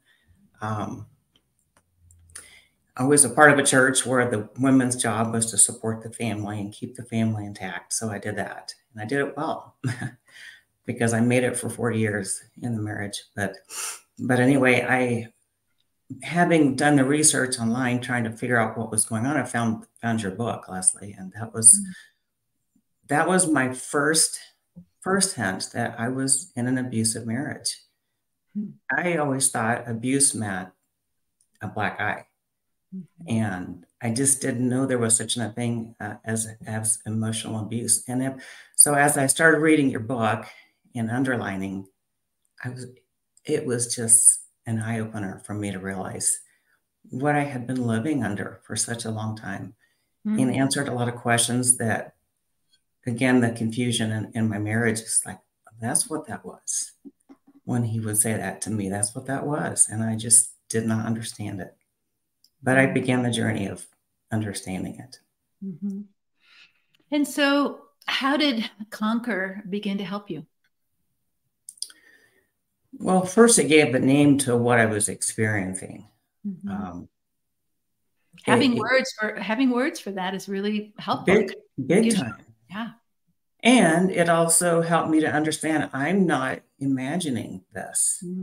This is a real thing. All these question marks I've had in my marriage, it's a valid thing for me to be asking these questions, even though I wasn't getting the answers I wanted from my husband. But I was like, okay, that's the Lord in me that's been speaking to me truth, but I had ignored it for such a long time in my marriage. And again, thinking it was my job to keep my family intact, and thinking divorce was wrong. Growing up, I remember even hearing, even if he hits you, you can't leave.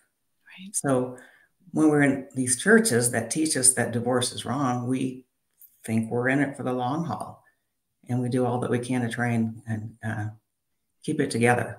But Conquer gave me, first of all, gave me clarity and helped me to name it. And then it started teaching me what boundaries was about. I didn't understand the concept of boundaries. And then also that I didn't have to fix him, that it was no longer my job to fix him. And so tried to stay in the marriage for another year and a half, and finally filed, and we divorced in 2020. But man, it was a painful road. And I think for myself, the fear of the pain that is going to happen if you choose to leave the marriage, man, that's tough to overcome. Yeah. It's sometimes easier to live in the fear than the fear you don't know. The pain that you know than the pain that you don't know. Yeah. Yes. Yep. And I just, I had lived my entire life supporting my family, and that's all I knew. And so it was a tough decision, but finally it came to the point where I just knew if I stayed in the marriage, would not survive in the marriage. It was so difficult. And so finally came to the conclusion that I've got to do this. And, and once I started the decision-making process, I didn't turn back. And what was your family's reaction to that? Because I think sometimes there's pressure from adult children, like, you're breaking up our family, Mom. It's your fault. Why you put up with him this long? Why can't you put up with him for another 20 years, right? Well, and because so I regret that on my own part. That's one of the regrets I have, but I didn't know any better at the time. I only knew what I knew. So I was living my life based on that. But my kids witnessed me putting up with so much bad behavior. And I think probably for the most part, they thought I would just continue to put up with it. But they also witnessed me at the very end just losing it, really, like to the point where I feel like I almost had a mental breakdown because I had stayed for such a long time. And so what they witnessed was, in their minds, a crazy mom. And then they've got a dad over here looking like he's got it all together. So that was, I'm sure, confusing for them. Yeah. And it's been a process. I mean, it's been a process with my kids. Yeah. And Kim, I just want to press pause for a minute and just emphasize that, because this is very typical in our membership, of where a woman has been believing the God hates divorce. I'm going to heroically sacrifice myself for the well-being of my family, until they get to a point where they are mentally becoming unglued and physically breaking down. And then they start walking or speaking or having boundaries or whatever, and they do look like the crazy one, because they're emotionally dysregulated. They can't, they can't hold it together anymore. They're so broken down. They're depressed, or they're angry, or they're anxious, and everybody looks at them like, oh, Mom's going through, senility, or menopause, whatever they're going to put on a craziness. She's bipolar, whatever it is that they're going to label you at, borderline. And be careful when you go to a counselor during this stage, because a lot of times counselors are not necessarily always trained to discern the difference between a personality disorder and trauma responses. And so they will label you that way. And especially if you're looking for custody, all that kind of stuff, it can be very dicey. And so this is so important, Karen. And Kim, and I'm so glad that you shared this, because we let ourselves get to a point of such broken downness that it's hard to fight for ourselves at that place. So how did you crawl yourself back up? Boy, that's step by step by step. I mean, there were some days, and I see women on the Conquer side talking about things like no energy, can't function. And there's days like that you just don't have energy and you don't function very well. And it's not a 6-month process. It's not an overnight fix. And I don't know why, but I had in my mind, when I divorced, I would take about 3 weeks off and then I would be okay. I don't know why I thought that, but I did. And that was not the case. But man, I know. So when I did divorce, I spent a lot of time. I would get up in the morning and start doing my work from Conquer, and start going through the homework, start listening to all the lessons. And I bet I did that for an hour each morning. And then we tried to work some of the daytime. I had a job where I had some flexibility with work, and then a lot of naps, and resting. And so. Was it hard for you to care for yourself? It was hard for me to have energy to care for myself. Okay. Very hard to have energy to care for myself. But I tried to do things like get out for walks, and start reading about all the things that would help. And so gosh, about a year after I divorced, I started feeling a little bit more like myself. And what was his response to your boundary of, I'm not doing this anymore? Oh my gosh. Well, I would say the abusive tactics exacerbated themselves during that time. I ended up calling the police numerous times. I was afraid of him. I was scared of him. I mean, I put hotel locks on my bedroom door. I was just so afraid of him. Mm-hmm. So I think these guys are so shocked that we finally stand up to them and say, "You're not doing this anymore." And when we wake up to it, I think it's because they got used to controlling us. Mm-hmm. And I guess allowed the control. You make a really good point, Kim, and we talk about this in our first module of the Conqueror journey of safety. And sometimes when a woman starts getting stronger, she actually is in a little bit more danger because he does realize he can't control her anymore. And so his behavior will escalate to see if he can tap you back down to control and compliance. And when you don't, when you have good boundaries, especially when you're making plans to leave and he knows that, that's your most dangerous time. That's why we of situations where she was leaving or she left and all of a sudden he flips out. And so you need to understand this. You need to understand how to create safety plans, how to notice what you need to notice, because you're right, oftentimes they might be very covert or very passive in their abuse in terms of just disrespectful behavior, cheating on you, lying to you, those kind of things. And I'm not saying those don't hurt you, but they're not hitting you and grabbing you and restraining you, those kind of things. But when you decide to leave, they may escalate those things. Yes. Yep. And it did for me. Yeah. And so what were some of your safety plans? How did you protect yourself besides calling the police? I did a lot of record keeping. I did voice recording on my phone, really for myself, because I wanted proof to myself of what was going on. Took a lot of notes. I had friends that were aware of what was going on. I had a very good therapist at the time who was helping me with a lot of trauma. So I had people that I was checking in with regularly, and they were checking in with me that knew what was going on, as well as talking to the police. And I was not afraid to call the police during that time. Good, good. And were the police helpful? Because sometimes they are, sometimes they aren't. Very helpful. So I found I could call, it was not the emergency number, it was the local police department. And so they would listen. And here's an example of what happened. So we were sleeping separately, but my husband kept trying to come into the bathroom. And I would be in there trying to get ready, and he'd walk in. And finally, I called the police, and he said, no, if he's sleeping in another bedroom and there's a bathroom accessible, he should be able to use that bathroom. So I told my husband that, and I said, and here's the name of the policeman I talked to. So he didn't believe me. So he called the policeman, and the policeman said, yes, sir, that is correct. And you should be using another bathroom. So it helped. So your husband was willing to listen to that authority. I think they're kind of like little boys in men's bodies. They're afraid. And when he knew I was not afraid to get someone else to help me out. Okay. So you said that Conquer has taught you to see yourself as God sees you. How has that changed for you? How do you see yourself now as compared to how you saw yourself then? Well, so when I first started Conquer, I was, reading about the concept of shame. And I thought at the time I didn't have shame until I recognized that when I told myself I'm not enough, that's shame.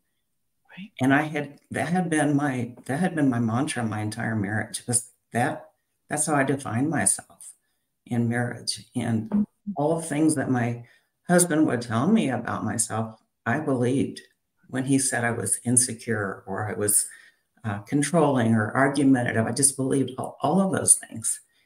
And bit by bit by bit, I kind of removed those lies from my life and said, that's not who I am. And so, so your life, the truth is like how the Lord sees me. Yeah, your life has really changed. So you joined Conquer, in 2018, right? So it's been 5 years. Yes. Share with the ladies where you're at now. So in 2021, I decided I was brave enough to take a shower and put some clothes on and go on a date. So I decided to, and I didn't even know what I was doing. I thought I'm just going to get out and get to know some people. That was my goal. And I went on met several people through that. But surprisingly, God brought a man into my life that has shown me who I am for what he sees me as. But we married in 2022, and it's just been it's been amazing to see how different my life is now than it was, and to see how different marriage is. It's like, this is good. Marriage can be really, really good. And I just did not know that back then. And someone who would look at me for who I am, my youngest daughter, this is kind of a neat thing. She was over at our home in the summertime for her birthday, and she thanked my husband for loving me as I am. So I thought that was pretty cool. And so your adult children are doing okay? They're slowly starting to accept the reality. It's tough because they're accepting that their family is not intact as they knew it, but they can also see I'm married to a good man, and that I'm taken care of and loved and supported. So yes. Yeah. And I think this is really important, that as we mature and get healthy, Lisa said yesterday, healthy people live in what is, not what they want it to be. They live in truth. They live in reality. And so Jesus says, I have no greater joy than to see my children walking in the truth. And I don't think he's talking just about spiritual principles. He's talking about walking in the truth, that you are accepting reality. And you accepted reality. This is who he is. He doesn't want to change. And I can't continue to live like this. And I think your children, part of our job as parents is to teach our children to accept reality, even when you don't like it, even when it's hard. Accepting something doesn't mean we like it. It means that we accept that this is the truth. And that helps us make wise decisions going forward. If I find a lump in my breast, I don't like that reality. But once I accept, oh my gosh, I have a lump in my breast, it helps me to know what's my next right choice. I better call the doctor to find out what this is. Right. But if I don't accept reality and I lie to myself or I pretend it's not there, I'm just going to think positive. Then I put myself in so much more danger. And I think this is what a lot of us do, is we want to lie to ourselves. My marriage isn't that bad. He didn't hit me. I don't have a black eye. It's really not abusive. I can do this. God says I should do. And all of those kind of lies keep us. And the sickness is getting sicker and sicker. Yes. And that's what I did for a long, long, long time. I just kept putting my head in the sand, or I would try all the things to try and get my husband back in line and all those kind of things. And it worked until it didn't work. And where my body was just breaking down because of it. Yeah. Kim, for a woman who's listening, who's been married a long time and is too scared, just like you were, too scared to leave, but she's feeling it in her body, what would you have to say to her in closing? So my goal for even coming on to share with the women here is to say, hey, you can heal. You can have a life beyond this. Life can be good. And I think so many of us live in so much fear of the unknown, of our husbands, not even trusting our own gut, but to know that you can learn how to trust your gut. You can learn how to have a joyful life and to know who you are in the Lord and to believe in yourself. That's amazing. Thank you so much for sharing your story and coming on and being brave. I think it's very, very honorable, and it's also vulnerable to share your story. And so I appreciate so much that you did that. Thank you so much. Thank you. Bye-bye. Bye-bye. Wow. I hope you're seeing and just seeing yourself in these women's stories, seeing yourself like, oh, if she can do it, maybe I can do it. If she can, after 40 years, still build a life after that, like her life wasn't over, I can still have a life. I can have a future. I don't have to live sick and depressed. God doesn't want me to live that way, being a martyr for someone else's foolishness, for someone else's sinfulness. Is this glorifying God? Or is walking in the truth, as painful as truth may be, is walking in the truth more glorifying to God, even when the truth isn't pretty? Jesus didn't fool himself about what Judas was about to do. He knew exactly what Judas was going to do, and he let him. He didn't stop him. He let Judas decide what Judas was going to do. And Jesus decided what Jesus was going to do. what might be possible for you. If you can not give up on your husband, but open your eyes and be respectful enough of him to let him be who he wants to be. And if that's who he wants to be, maybe that is too toxic for you, right? Instead of trying to control him or change him or make him into what you want him to be, maybe he doesn't want to be that. He doesn't want to, he's clearly told you he doesn't want to be that. Who do you want to be? That's your work to do. Your job isn't to change him. And that's a hard thing for us to accept, isn't it?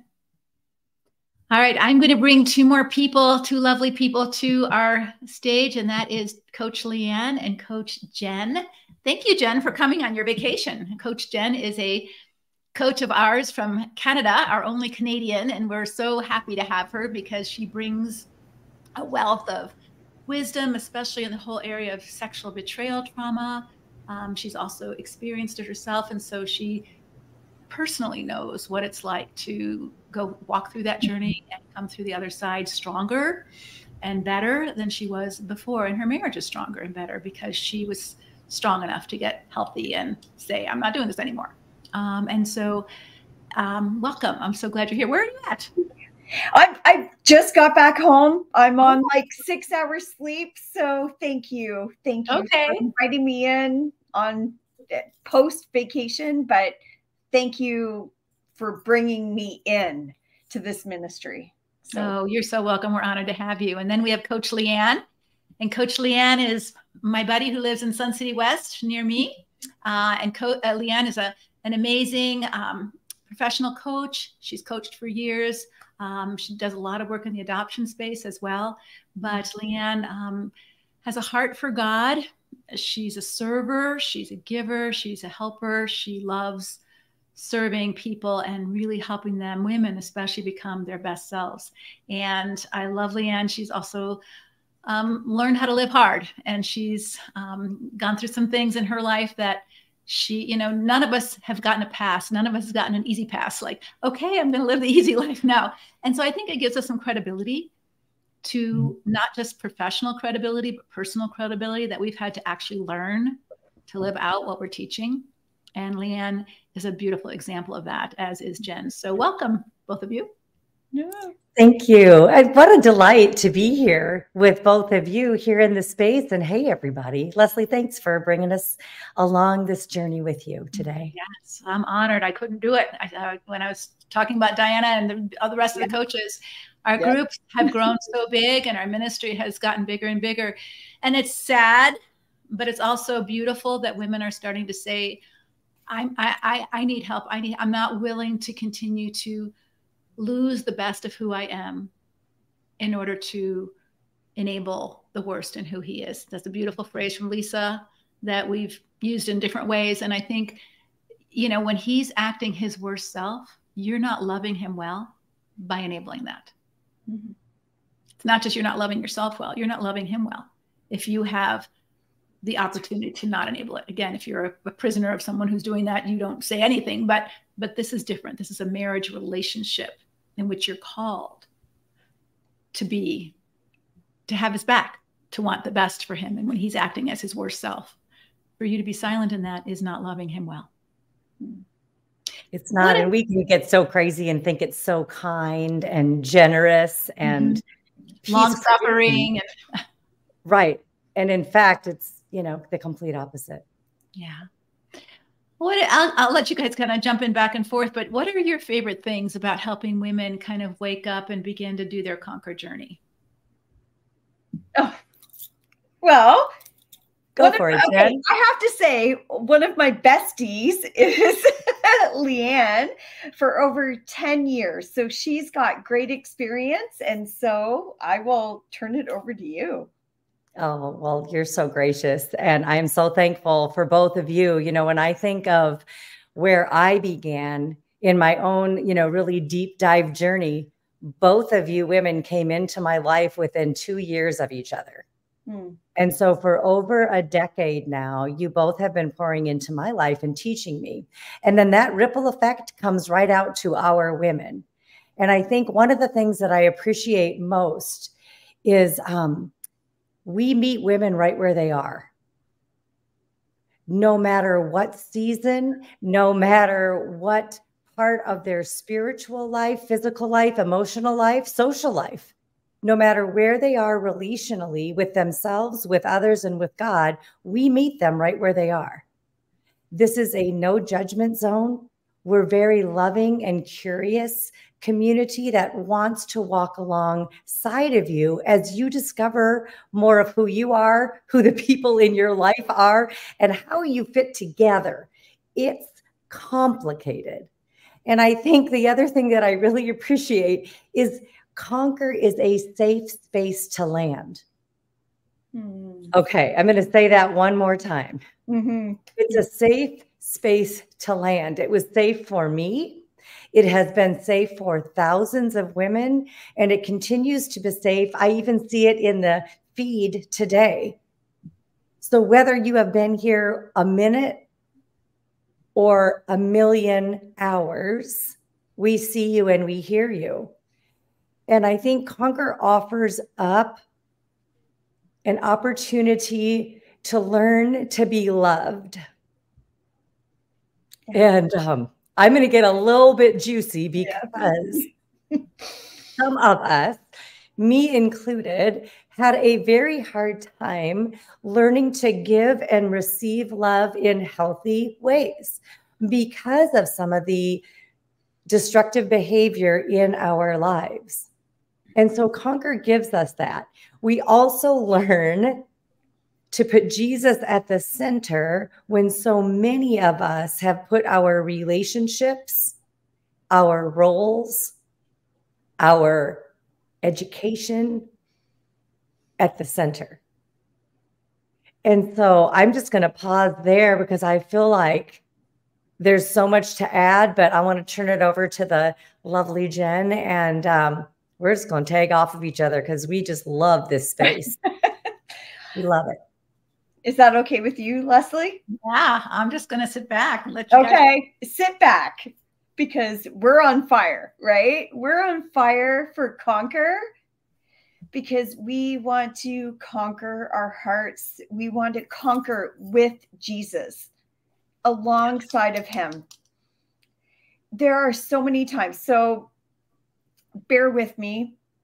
I'm just a little jet lagged and fresh off a trip from Italy where you get to see all the cathedrals and all the things. And I get that might be different religions for different people, but it's the presence of Jesus in the Roman era that, you know, I've experienced before, but I'm experiencing again as a born again Christian. And it was so different for me this time. So I want you to know that I'm here today more than ever, but I'm here for you, knowing that we're going to do this. We get to conquer the enemy. Because every time I walk around, I'm like, that's the enemy, but this is Jesus. That's the enemy. This is Jesus. And we're going to help you kind of figure out when it's that and when it's not. So we're loving on you all through this time. And that's what I love most about this ministry is that, Leslie, and thank you, you've given us as coaches and under your wing, the idea that we can share this kind of concept. Like I just came back from a vacation, but I can share what my experience was in Christ. Leanne can share with you everything that she's experienced. So we want that for you the most. We really do. And I think this is what makes our organization quite unique from other organizations, is that it's not about bashing your husbands. Your husbands are broken people. It's not about demonizing him and, you know, you stick up for your rights and all that kind of stuff. Yes, God calls you to steward your one precious life. He calls you to be healthy. He says he wants you to mature. He wants you to, it says in 1 Thessalonians, it is God's will that you mature and live a holy life. And if someone you're married to keeps you down and squashes your maturity, like Jennifer's husband tried to, because it threatens his, and then we believe as our wife that we have to bury our seed, because if I grow into an oak tree and he's just an elm tree and I'm bigger than him, that's going to threaten him, so I'm not allowed to. But if God made you to be an oak tree, why wouldn't your husband say, go for that? Be the biggest, beautifulest oak tree you could be. That's what a good husband would do. He would want you to be all that God made you to be. And if he needed to water you, he would, and vice versa. That's what a marriage is supposed to be like. And when you're in a marriage where someone continues to demean, disrespect, dominate, deceive, and degrade you, this is not a marriage. You might be legally married, but it is not a marriage. It is an oppressive, oppressor, victim relationship. And there might be those relationships when you're a prisoner of war, or like in what we're reading in the news right now, and in the Israeli occupation and all of that. There's prisoners of war and they're not treated very well. But this is not God's will for marriage. And don't let anyone fool you into thinking it is. Leslie, thank you. You know, because we can be fooled. And I think that's another thing that I appreciate about Conquer so much, that we bring truth and we're not afraid to talk about the hard things. We've got real issues. We've got real women with struggles that are heartbreaking every single day.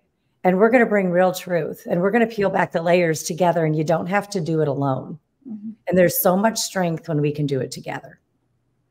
Yeah. One of the things that I think is really important about our community that I would love for you guys to talk about, I'll talk about the in-person part, and I'd like you guys to talk about the online part. So we have two components. One is online, and we have a big online support group on Facebook in a private setting, which we're pretty rabid about confidentiality in there. And then also, whenever I, or even if one of the coaches were going somewhere and they wanted to meet up with Conquer Girls, we put that out on the Facebook page and say, hey, Conquer Girls, like, I'm going to North Carolina next week to be with Lisa and her retreat. And before I start at Lisa's house, I'm flying in on Wednesday, and we have about 15 Conquer women who are going to meet me at the airport for dinner. We're going to have dinner. We're going to love on each other. And my goal in doing that, wherever I travel, is to, I was just in Canada and I met the women in Vancouver. So when we do that, my goal isn't for you to meet me, although that may be your goal a little bit, but my goal is for you to meet each other, because we have pockets of women all around the country, and we're hoping all around the world. When I was in England, I met with Conquer Women. We would love for you to meet each other, so that there is a foot on the ground, boots on the ground community of people that you have your back. If you need something, or you're stressed out about something, or you need prayer, it's not just an online person, but it's an in-person person that you might be able to call and connect with, or just go to a movie together when your kids are with their dads, and you don't have to feel so lonely. And this woman, you don't have to explain yourself, or you're not worried about being questioned about your marriage. They know where you're at.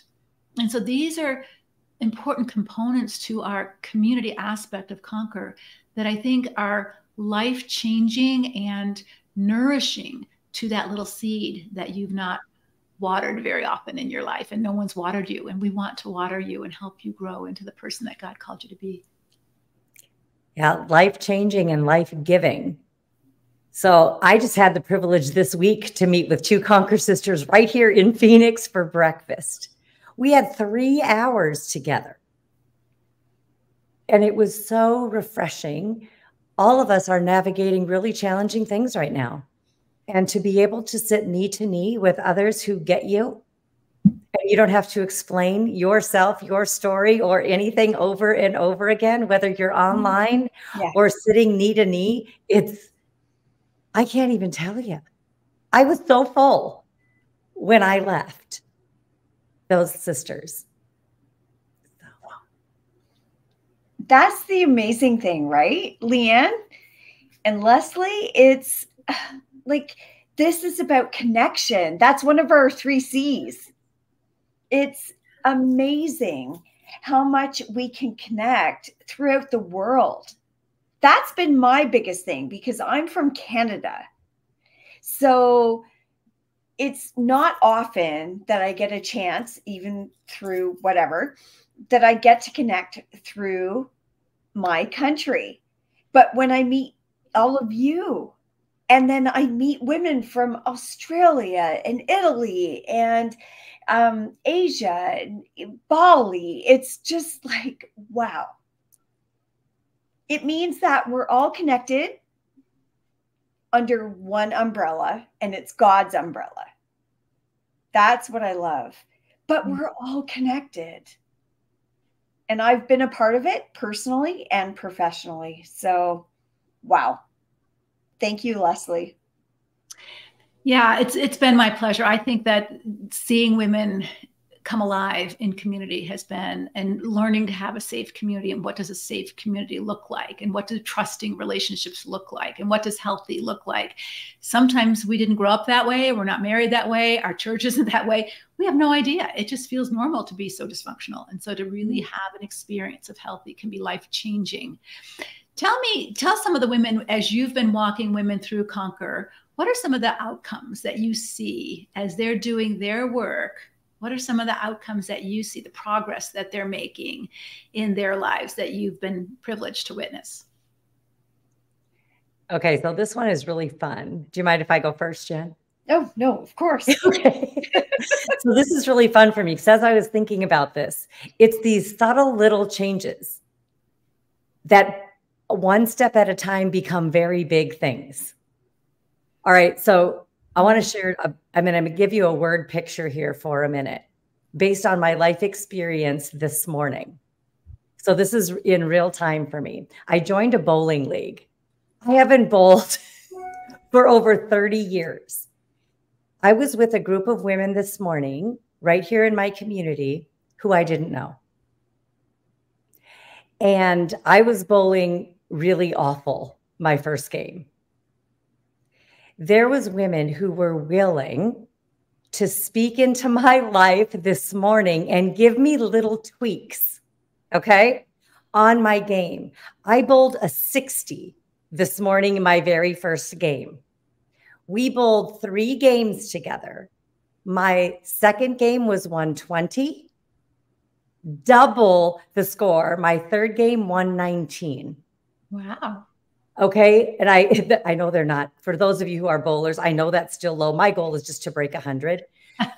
Okay. But here's the deal. And this is what I see in Conquer over and over again. Women willing to walk alongside other women with no ego, no pride, and a realness, and be willing to give feedback. Yes. Little bits of feedback that can change the entire game of life for them. Yeah. My big change she gave me, I was releasing my ball like this. All she said was, Leanne, turn your wrist. Yeah. Just like that. That was one tweak that I did, and I doubled my score. And it also helped me to look at my tattoo, Living Water, as I was releasing my ball. So I was able to say, Jesus, this is for you. This is why I'm here. And what do you have me to learn today? Okay, so this is powerful. That's what I see in Conquer with the women. They're connecting. They're making small shifts that bring big dividends. And it's something I didn't even think about. I couldn't see it in myself that I was releasing my ball crooked. I didn't know it was going across my body. I didn't know what I was doing. I needed other people to observe so that I could see things. I have blind spots. Conquer helps us get rid of those blind spots that we don't know that we have. And I think the other shift that I've seen that I'm super excited about is women get creativity back into their life. Mm-hmm. Just like your painting behind you, Leslie. We have spoken with women in our Conquer group who quit playing piano instruments. They quit doing things that they loved, whether it be sports or art or whatever, because they didn't have the mental capacity or the bandwidth to do them anymore. And by doing this work, creativity enters in. So there's courage, confidence, and creativity is what I see really get unleashed in them again. So they're meeting themselves again and coming home to themselves, I would say.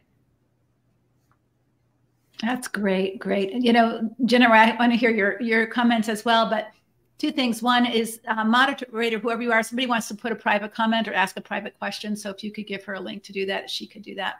But I was on the chat this morning, and I don't often respond, but I do read them.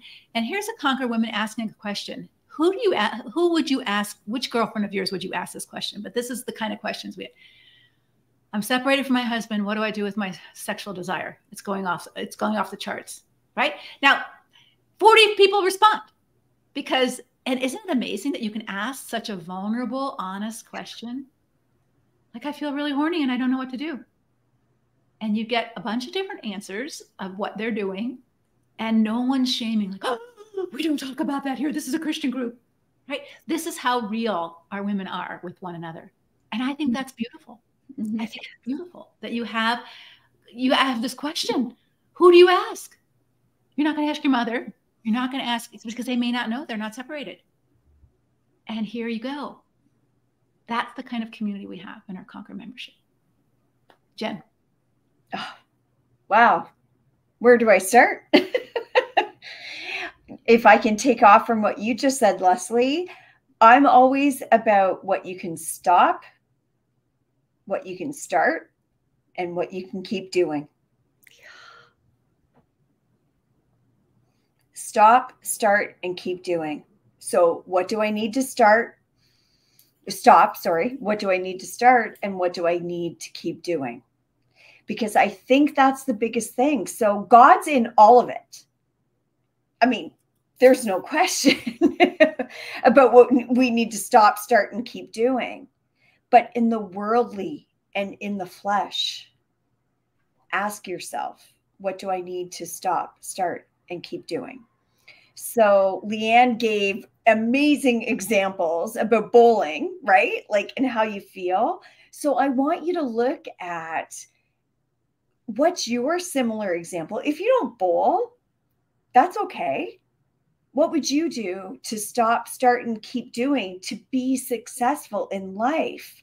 Whether it's your marriage, whether it's your sport, whether it's your hobby, whether it's just like whatever, living life.